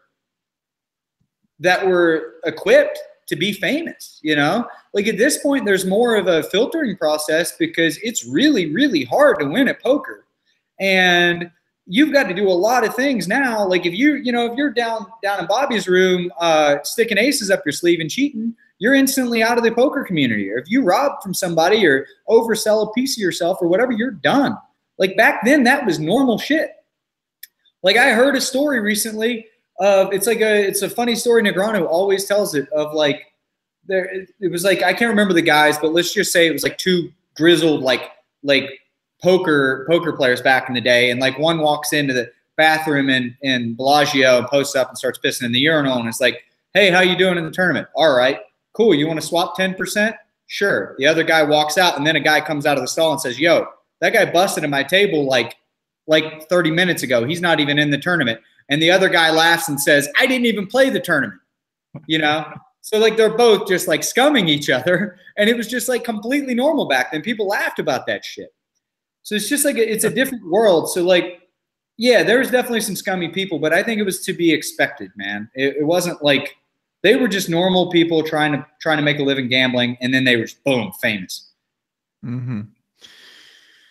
Yeah, I mean, it's pretty. I guess when you think about being a poker ambassador, you know, how important do you take this idea, and how important, I guess, like, what do you think about yourself when it comes to being a poker ambassador? So, with me personally, leaving a legacy in poker, I don't care. I don't care to ever be famous. I don't care to ever be known as like one of the greatest no limit hold'em players or greatest gamblers. I don't care. I want to I want to have a great life. I want to make a good living for my family, my future kids, for future wife, my mom. I want to provide a good life for everybody. I want to enjoy my time here. And the greatest gift of all is I've got to become friends with the most impressive, intelligent, talented people with the highest integrity. And that all came to me through poker. And this is like, poker is always going to be this thing that I cherish. And it took a poor kid that was 100K in debt for school and a surgery and gave me a good life and gave my family a good life. And that's really like my own legacy to myself. But I don't, as an ambassador, I want to be somebody people can respect, and I want to do the right thing, and I want to play well. And, you know, it means a lot to me for people to say, oh, this guy's like executing well and doing a good job. But like, that's not my identity. You know, it's not my job to shape my image so the community thinks I'm cool, or so people are like, whoa, this guy's valuable. And I would love to follow him on Twitter or meet him or do this or that. It's like, cool, whatever. Like if you like what I'm about, that's great. But other than that, man, if you get caught up in that shit, you're just melt your brain. Guys in the chat, let's get a couple questions out here for Jason. So you playing? So you're only playing tournaments you're playing are the 100K and 300K, and is that going to be all the poker you have planned for right now? Yeah, I'm going to play the $1 million one drop. I'll play the 50K No Limit World Series event. I'll play the 300K. I'll play the main event, and other than that, I'll probably be playing cash games. The cash games are about to kick up, I believe. I mean, I think there's already been a lot of action at high stakes in Bobby's room, but I know when summer comes, I don't know, it just kind of freaks out. And you never know what really goes. You never know what really is going to happen. And yeah, are you excited? You excited to play more cash games, or are you maybe looking forward to maybe taking a little bit more of a break and just kind of relaxing, spending time with your girl and spending time with friends? I got about half of that, but I think I know what you're saying. You're kind of asking me what the plans are looking like. Is that right? Yeah, more just like are you excited to maybe not play as much poker this summer? Oh yeah, man, because there's a lot more poker for me at the end of the summer, and I'll be heading back to Asia to play, and you know, and there's always a lot of action. So anytime I can get, and I like this trip, I lost like 9 pounds. It's just, you just play, you eat like 1 meal a day, and I don't eat carbs when I play poker because it just slows down my brain. So I basically went there and ate half the calories that I normally eat and only got to work out 3 times in 2 weeks. And I just lost a ton of weight.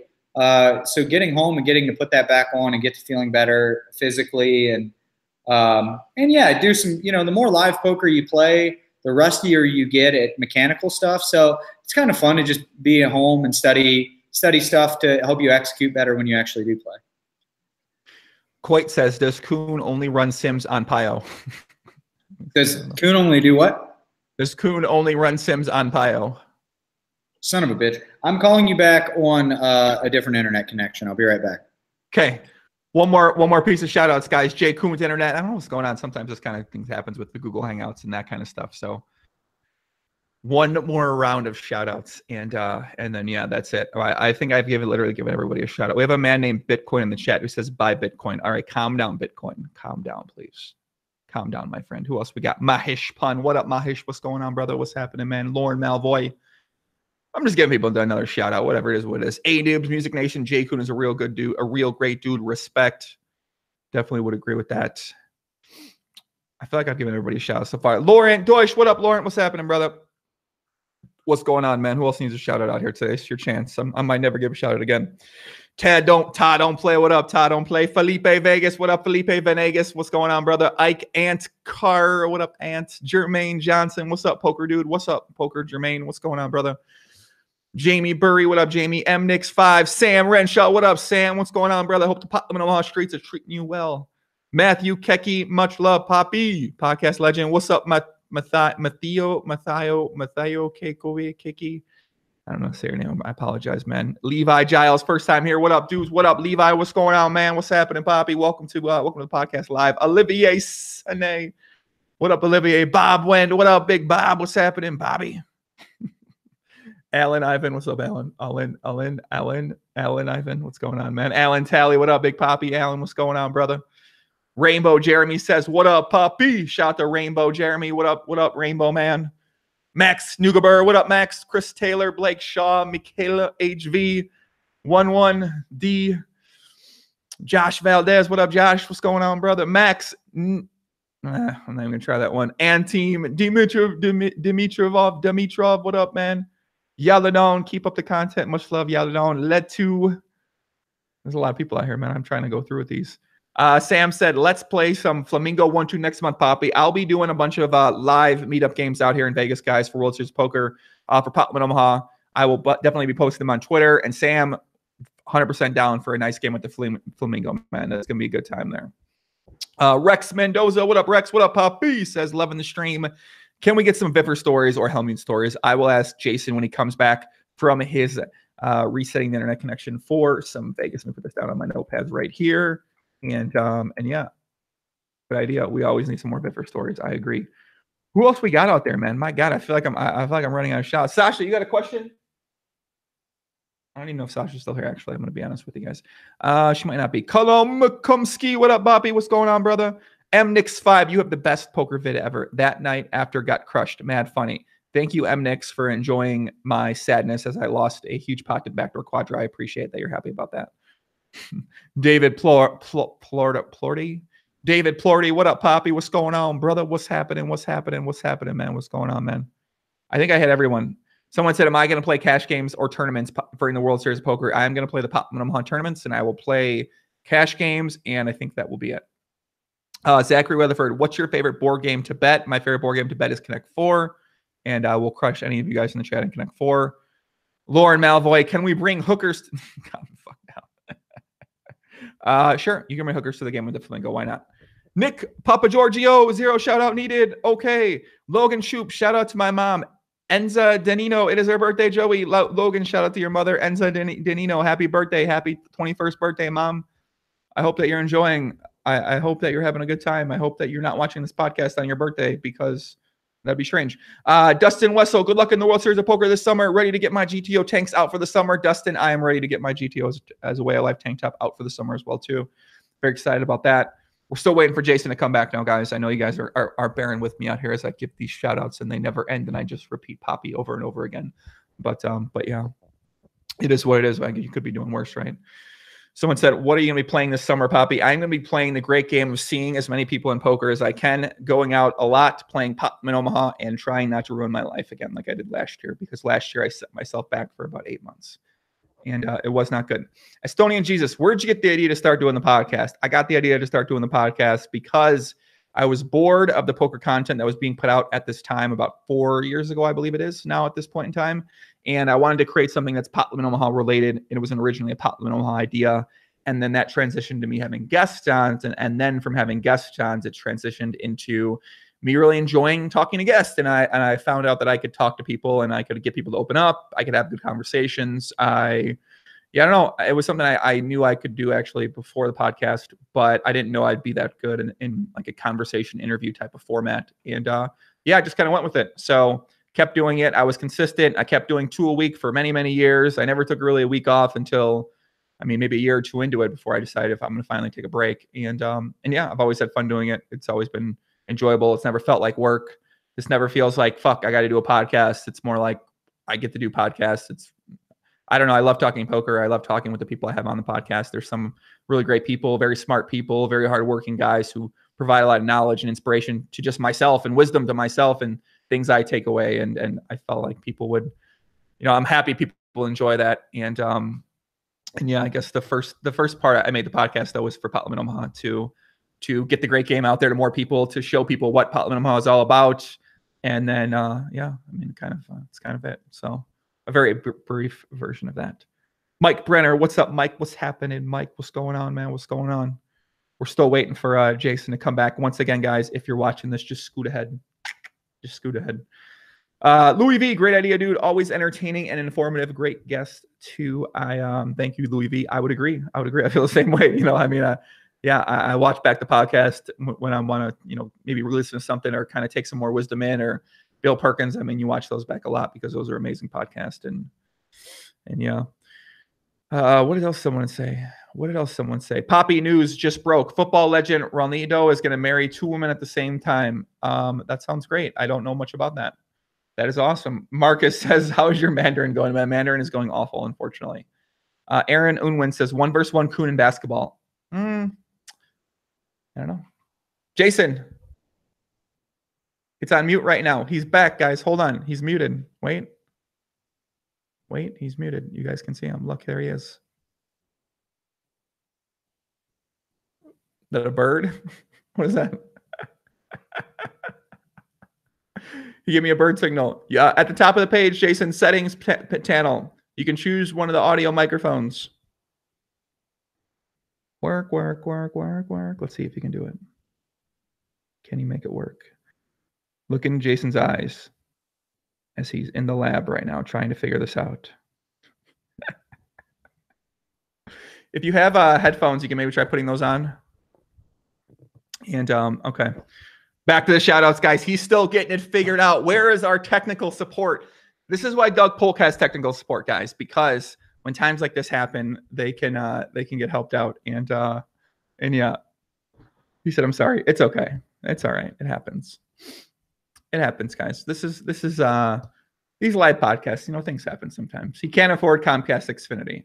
I'm sure he can. Jason has been hacked by Anonymous. He's maybe been hacked by by somebody. I don't know who he'd been hacked by right now. Has Dan Coleman retired? I don't know if Dan Coleman's retired. I don't think so, but I think Dan still plays occasionally. I don't know if he's I would doubt he's retired. Holy fuck. Joey, ask Jay Koon about boxing and the yard experience. Okay, I will. Mark says, Joe, what do you think about short deck poker? I think short deck poker is very fun from the limited I've played it, and I am going to play it more this summer. And hopefully we can get a game going at the Win or get a game going at the Aria. And it will be the only time we play 2-card Pop Omaha this summer. I think that will be it. Coit says 2 A+ guests 2 nights in a row. I would agree. We had Bryn Kenny on yesterday. It was very, very good podcast. It was he was highly entertaining, fired a lot of shots, just had a great mindset, I feel like. And yeah, if you didn't see that one, I would definitely go back. Can you hear me? I can hear you. Yes. Perfect. Jason's back. All right. That was the record length for time but I answered some questions too. It was good. Okay. It was good. Well, hopefully it holds up. I got a new computer, new internet. We'll see what happens. Cool. Well, let's what do you just having a spare computer sitting on the side or what's going on over there? Yeah, the Mac wasn't cutting it. I had to bust out the big one. Oh, well, where were we at? Do we remember where we were at? It was about the family legacy thing, and then you were asking me about what my summer plans were, and I was going to say definitely play intense, but look after myself a little more than in times past. It's easy to like not have discipline and just go jump in a tournament because you want to play, but then you end up regretting it on the back end because you just wear yourself out.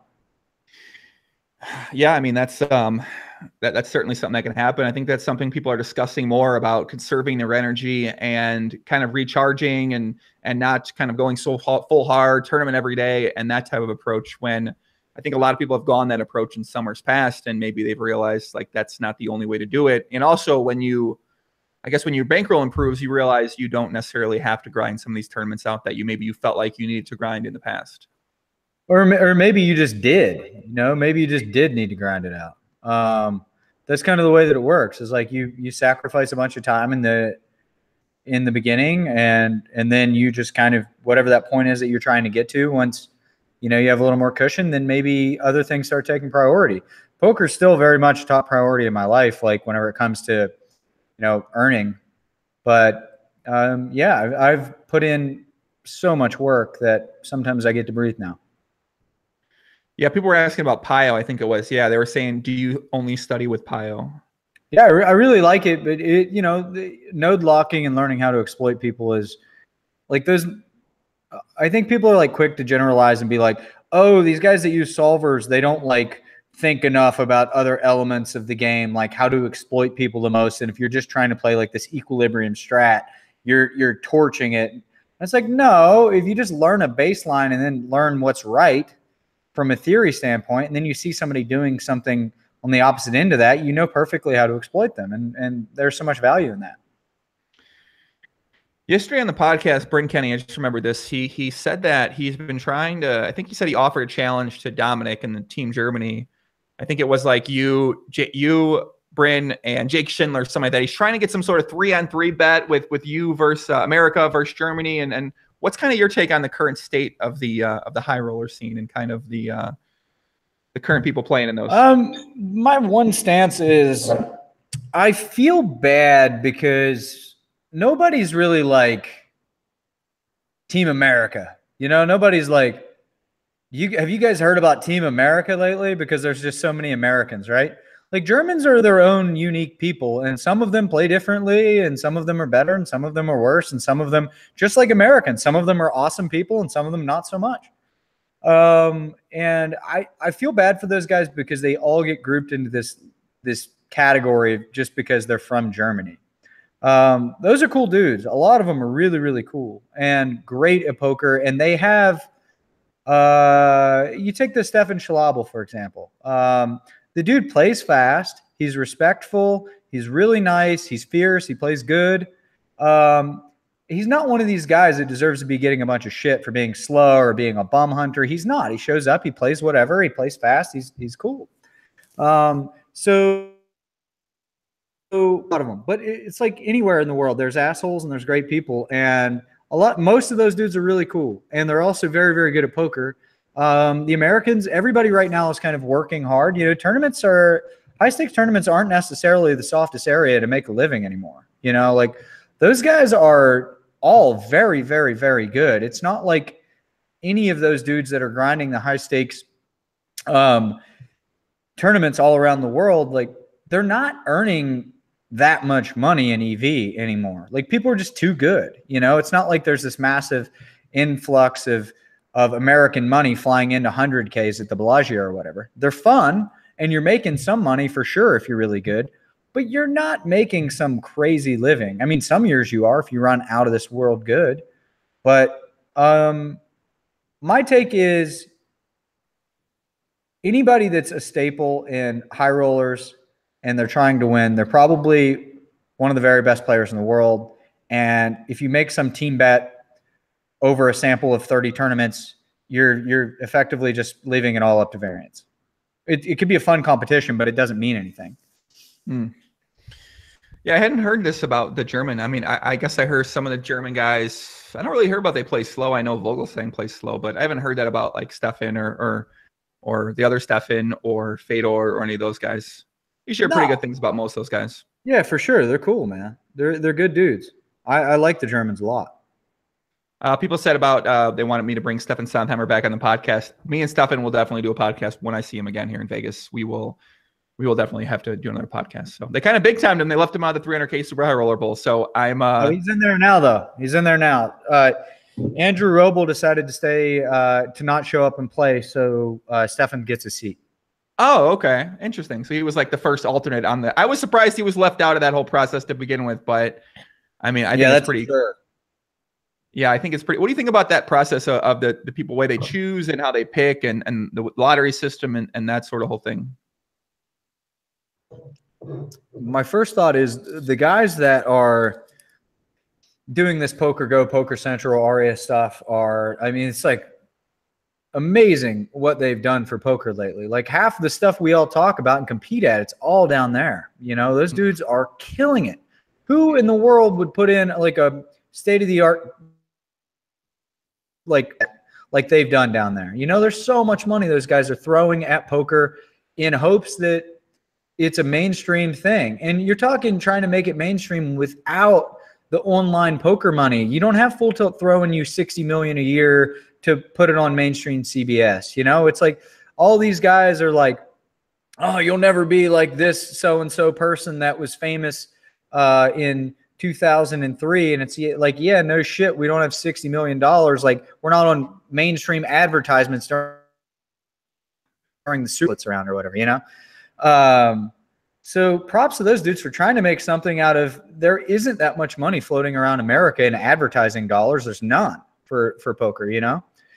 And there's elections serve the right to, there's a lot of guys that have been supporting their cause before it was big. And, you know, they do get priority. Now, overall, it doesn't necessarily seem like the most fair way to do it to some extent. I think like, I don't know. I'm totally cool with putting a guy in your tournaments if he showed up and paid rake in the last 80 that you've ran. You know what I mean? It's like he probably deserves to play your 300K, even if he's not a mainstream figure, because he's supported that entire system, even whenever it wasn't on the air. Now, if the guy's showing up, hammering out all the tournaments, playing, and still isn't given the same, I think that could be questionable. Like maybe a more fair way to do it would just be purely based on volume. You look at the books, who's played the most tournaments there, and then they get to be in the automatic selection lottery or whatever.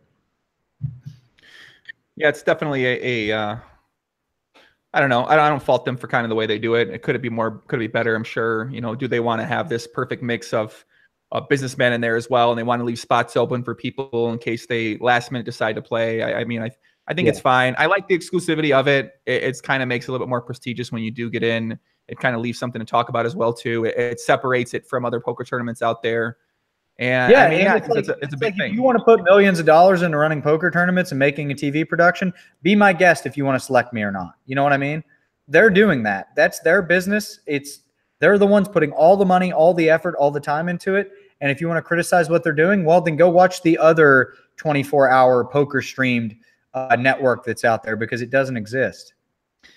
Yeah, I agree. I kind of see it that way too. And, people might not always be happy with certain people that did or didn't get in. But at the end of the day, I think the product is extremely well. It's very high quality. It's appointment viewing that we all look forward to watching. So for sure, you can't really ask for more than that. They created something out of thin air and made it into something really special. Yeah. And we're lucky to have it. We're lucky to get down there, to go down there and play. And we're lucky to get to watch it.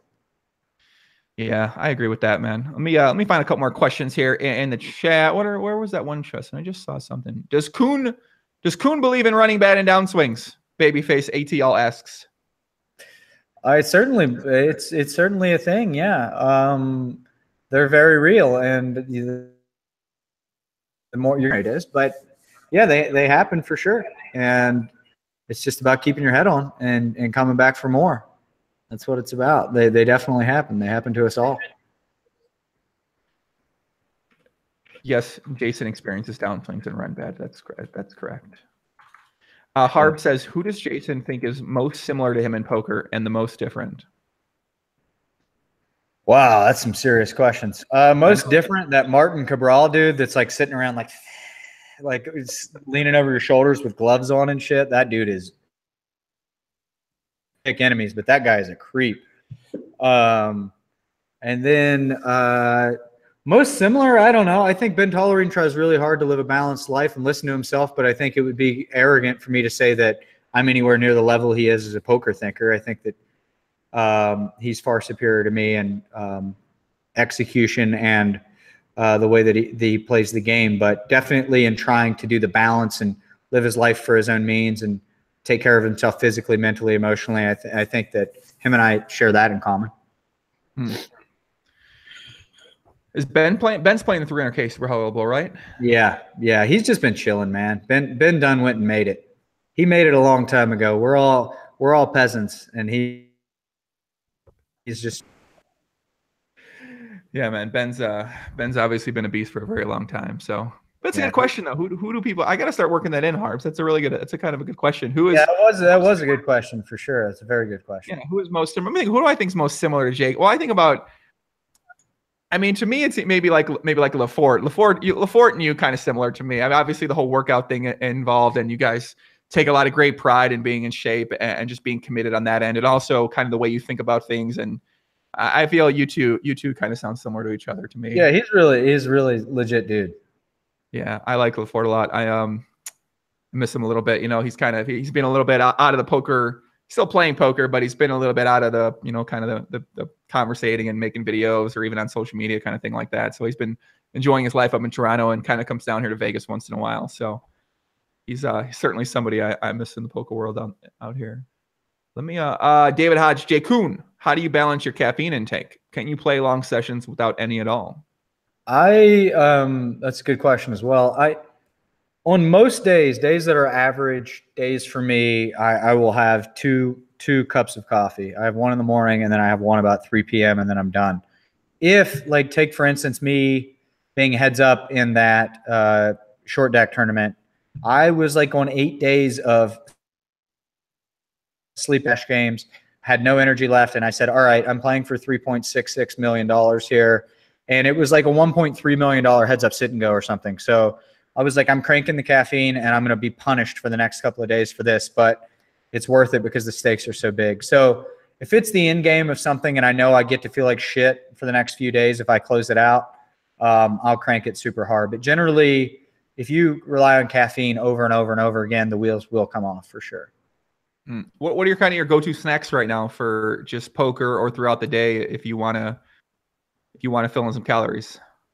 Man, the diet's just like, I'm so obsessed with the food. The food is like, one, it brings me so much happy eating, and two, just figuring out what's right for my body.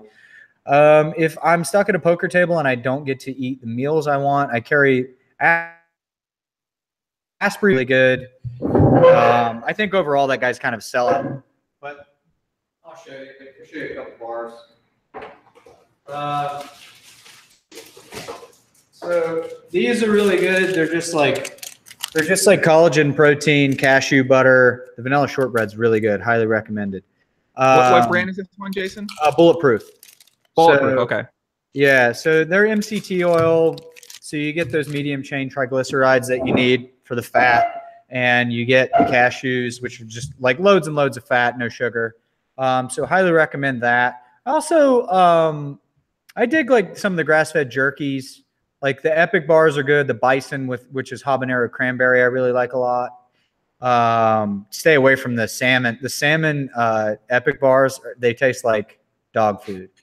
But for meals, I'm all for anything avocado, throwing olive oil, coconut oil, fatty fish, and just loads and loads of steamed greens. Make sure you're not doing too many raw greens. Really crush you because there's azelaic acid in them and can make you quite sick if you're just eating like tons and tons of raw kale salads.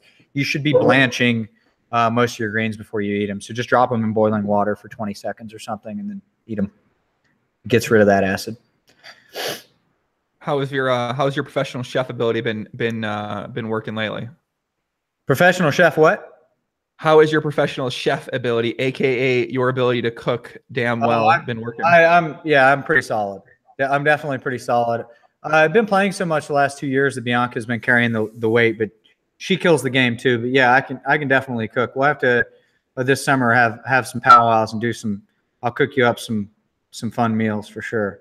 I'll bring Sasha over there too, and she can absolutely. That way I get to meet. So you and Bianca, you guys have been together for a very long time. Is this something that are we seeing? We're getting old, kid. what do we Joey pod, bro? Since the first time we did the Joey pod, we got together like 2 days after that. That's crazy. That is really crazy. It's wild, man. Yeah, it's going great. She is an absolute monster. It's like she's just a dream for me. She's so consistent and helps me with all this stuff. Has made massive sacrifices. She was grinding a finance gig in Manhattan, gave it all up to travel with me. And, we train together. We do absolutely everything together. We train together, cook together, just roll around, and really are best pals. And it's something that, with work, it's truly nice to see somebody that wants to grow with you. And we've been doing a really good job of that. And there's no secret why I've been thriving in poker since we've been together. She helps me recover, helps me stay focused, doesn't let me feel sorry for myself, which is really easy to do as a gambler. Mm-hmm. For sure. I mean, I feel like having that supportive person around who can uplift you when you're feeling down and kind of reinvigorate you when you're not energetic, or even keep kind of maintaining that balance outside with diet, with your workout, with things that you're passionate about and things that you want to succeed at. I mean, those are. Yeah.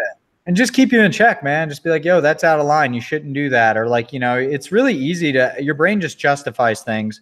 And it's really awesome to have somebody who isn't maliciously trying to mess with you, tell you like you're doing this wrong, because then you can take those words to heart and actually add them into your life equation. And it helps you get through the day for sure. Did you mention, it was a story you said that, was she watching the first podcast and then she sent you a message? Right. Wait, what was that story again? You sent her, like, how did that work again? What was that? And we were doing the pod, and like, I've been chasing her around for like 5 or 6 years on and off, and she was always big timing me because she was too hot for me. And she was watching the pod, and we finally got her. Like, she was like, "Hey, I'm working in Florida right now, but how about I fly out to San Fran and we can hang out for a few days out there?" And I was just like, "I'll see you there," and the rest was history, man.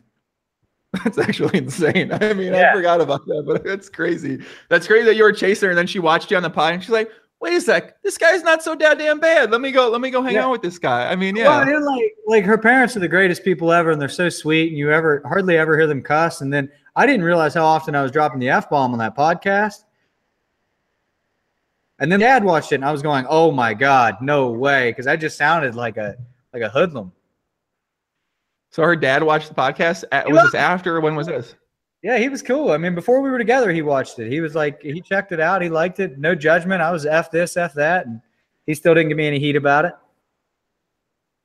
Damn. Yeah. I mean, I don't think you've sweared much at all this podcast. Yeah. You don't really. She's cleaned me up, man. She's cleaned me up. I still drop it here and there, but definitely cleaned me up a little bit.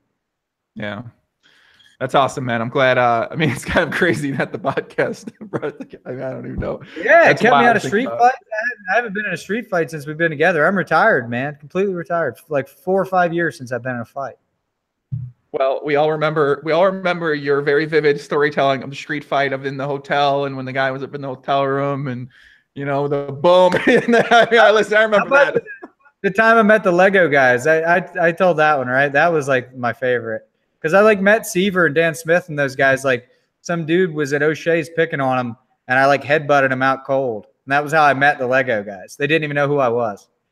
It was like 2009 or something.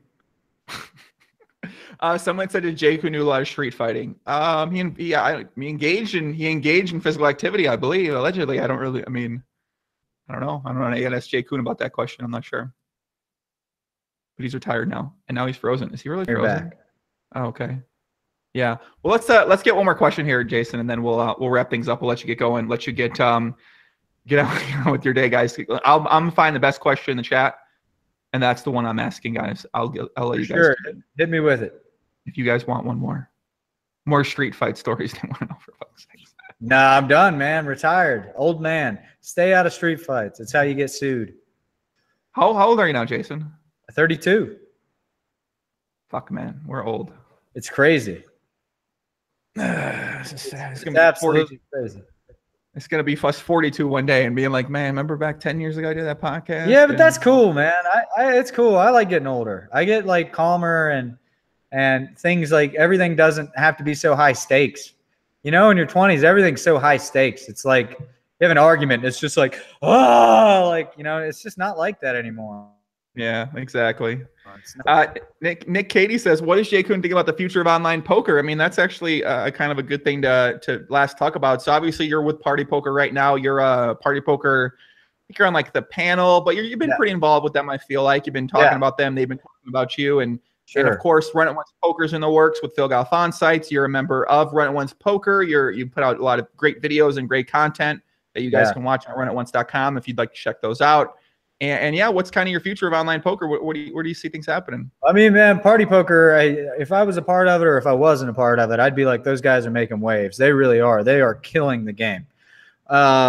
Super happy to be a part of that. I'm such a massive John Duthie fan, and Rob Young, the guy that is running the show, he's a really cool dude. He's excited about poker. They're making moves with the Triton guys. So now you got the Triton guys working with the Party guys. This is some serious business, man. They're really making waves. So yeah, I'm excited about that. And I think that the future of poker is definitely going to be different. There's the ways to learn are different and people are good, but you've got a lot of people that are excited with Phil and with Party that are excited about looking after the pros and trying to help the amateurs stick around. So there are better days ahead. There are better days ahead than this spin and go bullshit, than these guys running these just rake them. There are ways to make a lot of money in poker without just completely ending it for everyone. It doesn't have to be gambling. And that's on the way. And the live stops are going to be better and better. I highly recommend coming to Party's live stops. They're just torching money, taking care of people right now. Like I keep telling them, guys. I don't parties and upgrades for everybody and this and that. Highly recommend coming right now. I don't know how much longer that's sustainable, so I'd say show up and have some fun. But yeah, you know, I don't think they're going to be turning % ROIs anymore like there were whenever we first started. I just think that that's impossible. But you're definitely going to be able to make a good living playing a game that you love to play and be able to do it from your home. Hopefully the American government cools their jets and lets us start to play a little bit from places that aren't just intrastate poker sites, and we can actually play internationally again.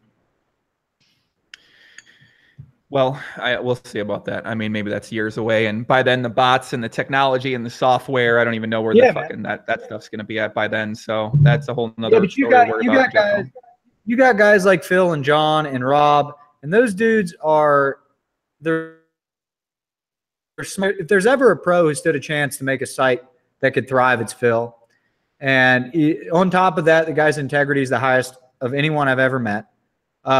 He's seriously poker's Robin Hood. I think that if there's ever going to be one role model in poker, it will always be Phil Galfond. He's the voice of reason, somehow has been logical and reasonable since he was 20 years old. I don't know how that's possible. He's always been the same guy, and I can tell you as a close personal friend, I would trust him with everything that I've ever won, and he will always give you the truth. So I think that that's a bright future for what he's going to do, and he's smart and adaptive. So sure, it might get tougher, and poker, but these guys, the smart people, care about poker. They're in power positions right now, and they're going to be running sites like Party, and they're going to be running sites like Run It Once, and they're going to be good spots for us. I guarantee that. Yeah, I agree with that. I think that everything we've seen so far from Party Poker is on the up and up. As you mentioned, they are spending a lot of money. I do not know how long that will keep happening. We shall see. But yeah, I like what I'm seeing so far from them. I'm like what I'm seeing from Phil so far. He said that the site should be live in the summertime, so we will see if that stands on schedule. And I don't know. I'm going to be supporting that. I'm supporting anything that is pro poker, that's good for poker players, recreational and professional, and not just a complete money grab like PokerStars is now. And I guess one last thing I want to ask you about: how do you think about the people that are still sponsored by PokerStars and the people that are maybe streaming, or like Daniel, who are the voice of PokerStars? You know, does your opinion on these guys change because they're still taking money from Stars and they're still sending people to play on PokerStars at all? Man, it's real. Okay, so it's real easy to sit here in my chair and say what they're doing isn't right. But everybody's got to make a living in this world. You know what I mean? And there are a lot of gray areas in what's right and wrong. And I can tell you from personal somebody like Liv Boeree, I think she's such an admirable person. I think she's high integrity. I think she's really good for the poker world. Igor, the same. Daniel, you know, I know people got their beefs with Daniel, but he's always been good to me. And I think like he's got a pure heart. I think that he wants to do what's right. And you know, I don't know, man. It's like somebody's putting like $4 million a year in your account. You know, it's like, can you really judge the guy? Like at the end of the day, you got to get yours to some degree. I don't know. Like, you know, infinite amounts of money by PokerStars. He was getting paid so much money, and he showered them. I mean, he was just like, I'm out. Ike just straight up left them. You want to talk about a boss? That was big money he was making. And I do think that, like, to a certain point, like, there are a lot of people that would bounce, but like, yo, if you're only making X amount a year, and then like somebody's like kind of paying for your family, paying for this or that, and they're not like, they're telling you straight up like, hey, we're robbing you for the most part, you know, like I think what they're doing is really fucked up, and I think that it's unsustainable and bad for poker. And I do like frown upon it that they're supporting it. I totally do. I think, like, you know, if Daniel was sitting here right now, I'd give him some shit about it. I'd be like, dude, you know, you're super paid. You're the man. You will leave a legacy in poker. You're probably the most famous poker player of all time. I think it would be the most boss move ever for him to just be like, yo, I'm out. I don't support this anymore. But like, we're all our own people, and I think it's a lot easier to judge from the outside and not be standing there in their shoes. For the most part, those guys and gals, they seem like good people. And I think that the system in Amaya is super screwed. And I think that those guys are making awful decisions, and the board are scumbags. But I don't think that they're pros that I mentioned. I think they're good people. Mm-hmm. Yeah, I agree. I think I think a lot of the guys that are sponsored by PokerStars right now, whether streamers or people that have been around the site for a long time. Yeah, I mean, I get it. Like, I'm not going to get angry at these people or kind of, get upset at them for taking money from stars or supporting their family. Or, I mean, some of these guys, I don't know if they're making much money at poker. This might be how they're making money. So I can't really be upset at that. No, and that's something, especially for these streamers. And I'm not saying who. I'm sure some of them are winners and some of them aren't. But it's like, yo, if you're breaking even at poker and somebody comes along and offers you $100K a year or something, it's like, that's an excuse to not go get a day job, Like, for sure. Yeah, it's like it's different for everybody. And Stars is like, hey, rake increases. Hey, you want to come gamble and play this? It's like pretty easy to watch one of your podcasts and realize really quickly that Stars is just a complete racket. You're basically getting on there and scratching off lottery tickets, So it's like, if you're the dumbass that gets on there to play hypers and spinning goes all day, it's kind of on you, man, Mm-hmm. Yeah, that's how I look at, the ACR stuff with the cheating stuff happening on America's Card and Winning Poker Network. And people kind of, they always leave me messages now like, oh, you got to talk about this or you got to keep talking about this. I'm like, listen, I kind of put a lot of stuff out there about this site. If you want to keep playing on the site, like, what they're about. They're trying, they're gonna do something. They don't have security. Yeah. Like, there might be a bunch of cheating happening on the site. This going on the site. So when things happen on the site, I mean, if you come to me about it, sure. I've told you about it. I've warned you about it. If you keep playing on there, it's at your own risk. And you're kind of saying, hey, take my money. However exactly right. If you log into Stars and you play for 6 months and you get your eyes raked out and you're a good player and you still lost $30,000 or whatever, we told you. We told you that was going to happen. And yeah, that's just the way it works. Now, if one of these pros is like on YouTube being like, no, Stars is really good for the poker economy, and what we're doing is good for poker. Now, if they're doing that all the time, then they got to get called out for it. You know what I mean? Yeah. Yeah, I agree. And on some degree, I do think that Stars is good for the poker community in a weird way, because I think they are bringing in a lot of new players to the game. Now, they're bringing in new players to the game to a place where they can't win, but they're bringing new players in. So my kind of hope is maybe they find other sites, or they find other content, or these sorts of things like that. And I'm trying to find a positive from it, but at the same time, the people they're bringing in obviously aren't winners of poker. So that's kind of a net positive to the poker world. But Stars is also kind of starting to be the good at making these changes. And it's like, yeah, no shit, because they're feeling the heat. We're coming for them, man.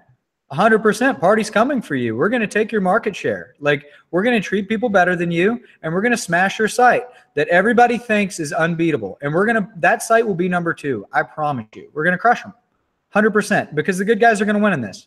Guaranteed. And then once Phil comes out, there's another piece of their market share that's gone. And people aren't stupid. Gamblers aren't stupid. They're not. Like, these, especially at this is a really, really hard way to make a living.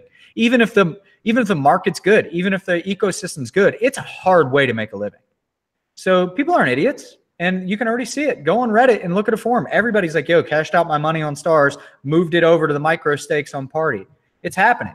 And just keep happening. And another year or two, we'll be like, oh yeah, do you remember when Stars was robbing everyone? And now look what happened to them. That's just what's going to happen. Yeah, I agree. I think it's only a matter of time before something like that happens. I mean, maybe they might make changes that are more player friendly, like we've seen with this 25K tournament where they're giving out platinum passes and they're sort of riding this wave of promotion and this sort of thing for the entire year. I mean, it's kind of genius in a way that they've formed a system where they can just promote this every stop. They can buy the goodwill with this. They get the player. I mean, it's a cool experience for people who are going to get an opportunity to play this event next year. It's cool for the pros as well, because you're going to have a lot of pretty bad players in this tournament. I'm sure you're going to be playing this as well, because it's, it's for sure the biggest value 25Ks of all time. So I mean, it's obviously great, and they have genius business people working for their company. I mean, they're a multi-billion-dollar corporation. They're not idiots, like they have smart people making decisions up there. They just don't know shit about poker, and they don't care about poker. That's really right. Exactly. Yeah. I mean, when it comes to these guys are bad businessmen, they're fucking geniuses. They're obviously really smart. They just acquire a company for $5 billion or something like that. They know what they're doing, and they're good at making money. They're good at those things, but right, they don't care about poker. They don't know poker. They don't like. I don't think they give a fuck if anyone makes money at poker. So they care about poker stars making billions of dollars. Yeah, they want that stock price to go up. That's what it's about. Period. Yeah, I mean that's their game. Their game's business. Our game's poker. We fight for our game. They fight for their game. That's how things work. Yeah, let them run their like little magic deck kind of poker games and their spin and goes and all that. That's cool. Let them have that and let people walk the streets playing them on their mobile phones or whatever. But if you want to play some real poker, come over to a site that gives a shit about players. Like it's that simple. Yeah, I agree, man. I agree completely with that. Last question from Harbs. Harbs says, what is the number one thing he hopes we take away from what he said in this podcast? That I hope you take away?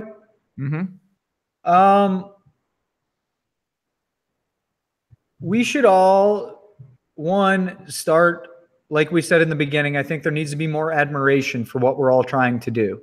I think it's really easy to torch each other, and I don't think that it's good for anyone. I also think it makes us look like shit publicly. I think that if we're all like in a hope to prove that this is a skill game and this is a game that hard work will produce winners, and our government should support the fact that we should be able to play poker from within this country against everyone else in the world, well, then they don't need to think we're a bunch of damn hooligans or a bunch of 16-year-olds. It's like, let's get with it. We're 30 years old or 40 or 25 each other better. Let's start acting more professional. On top of that, let's think as a community on the changes that need to be made in the poker world. Like party, for instance, like we're screwing things up every day, you know, like we decided that the 10K in Barcelona was too big for the average player. So that won't happen again. Or we dropped the entry fees in the high rollers so that there's 3% less rake in the high rollers now. You need to communicate with people and do it in a constructive way. Don't just come with the torches and expect to burn things down. We are working together to make changes. So that's really the biggest thing is like, let's just chill with the hate. It's fun once in a while to call people out. It's fun to do this and that, but like we're all in our own situation. And unless somebody's robbing or doing something scummy like Full Tilt did, or like you said, super using or not being responsible with technology or whatever, yeah, come after people real hard for that. But I think a little less beaking at each other, a little less war, and a little more constructive thought on how we can all grow together as a poker community. I like that a lot. Definitely like that a lot. Guys out there, if you want to follow Jason's adventure in the world, follow him on Twitter or Instagram, even though he doesn't post on either very often, at Jason Koon. And yeah, we'll be watching the Super High Roller Bowl. We'll be cheering you on, Jason, as well. And yeah, man, as always, thanks for coming on the podcast. I'll be putting a couple of these clips on YouTube out there, guys, out on Twitter and social media, because that's one of my New Year's resolutions as of 2 days ago. So yeah, there's been a lot of good stuff in here, Jason. As always, appreciate you coming on. Appreciate the insight into those massive hands you played over at the Triton Poker Series. I'm sure people in the chat are people in chat very happy and very they enjoy the podcast very much. So yeah, we will we'll talk with you soon. We'll get an update. Much love, guys. I'll be back soon. All right. Peace out, everybody. I'll be back tomorrow with the video about the Chris Ferguson video he released as well. And then next week, I got those videos with Phil Gaffond. I think one or two will put those out. I'll also be doing the Super High Roller Bowl recaps after the show is over the next morning. So Sunday, I'll be doing Monday, etc. Monday, Tuesday, you know, you guys understand. And that's it. Much love, everybody. Give us a thumbs up if you like the podcast. Give us a thumbs down if you hate me and Jason. And that's it. Much love. Peace out. Adios. Take care.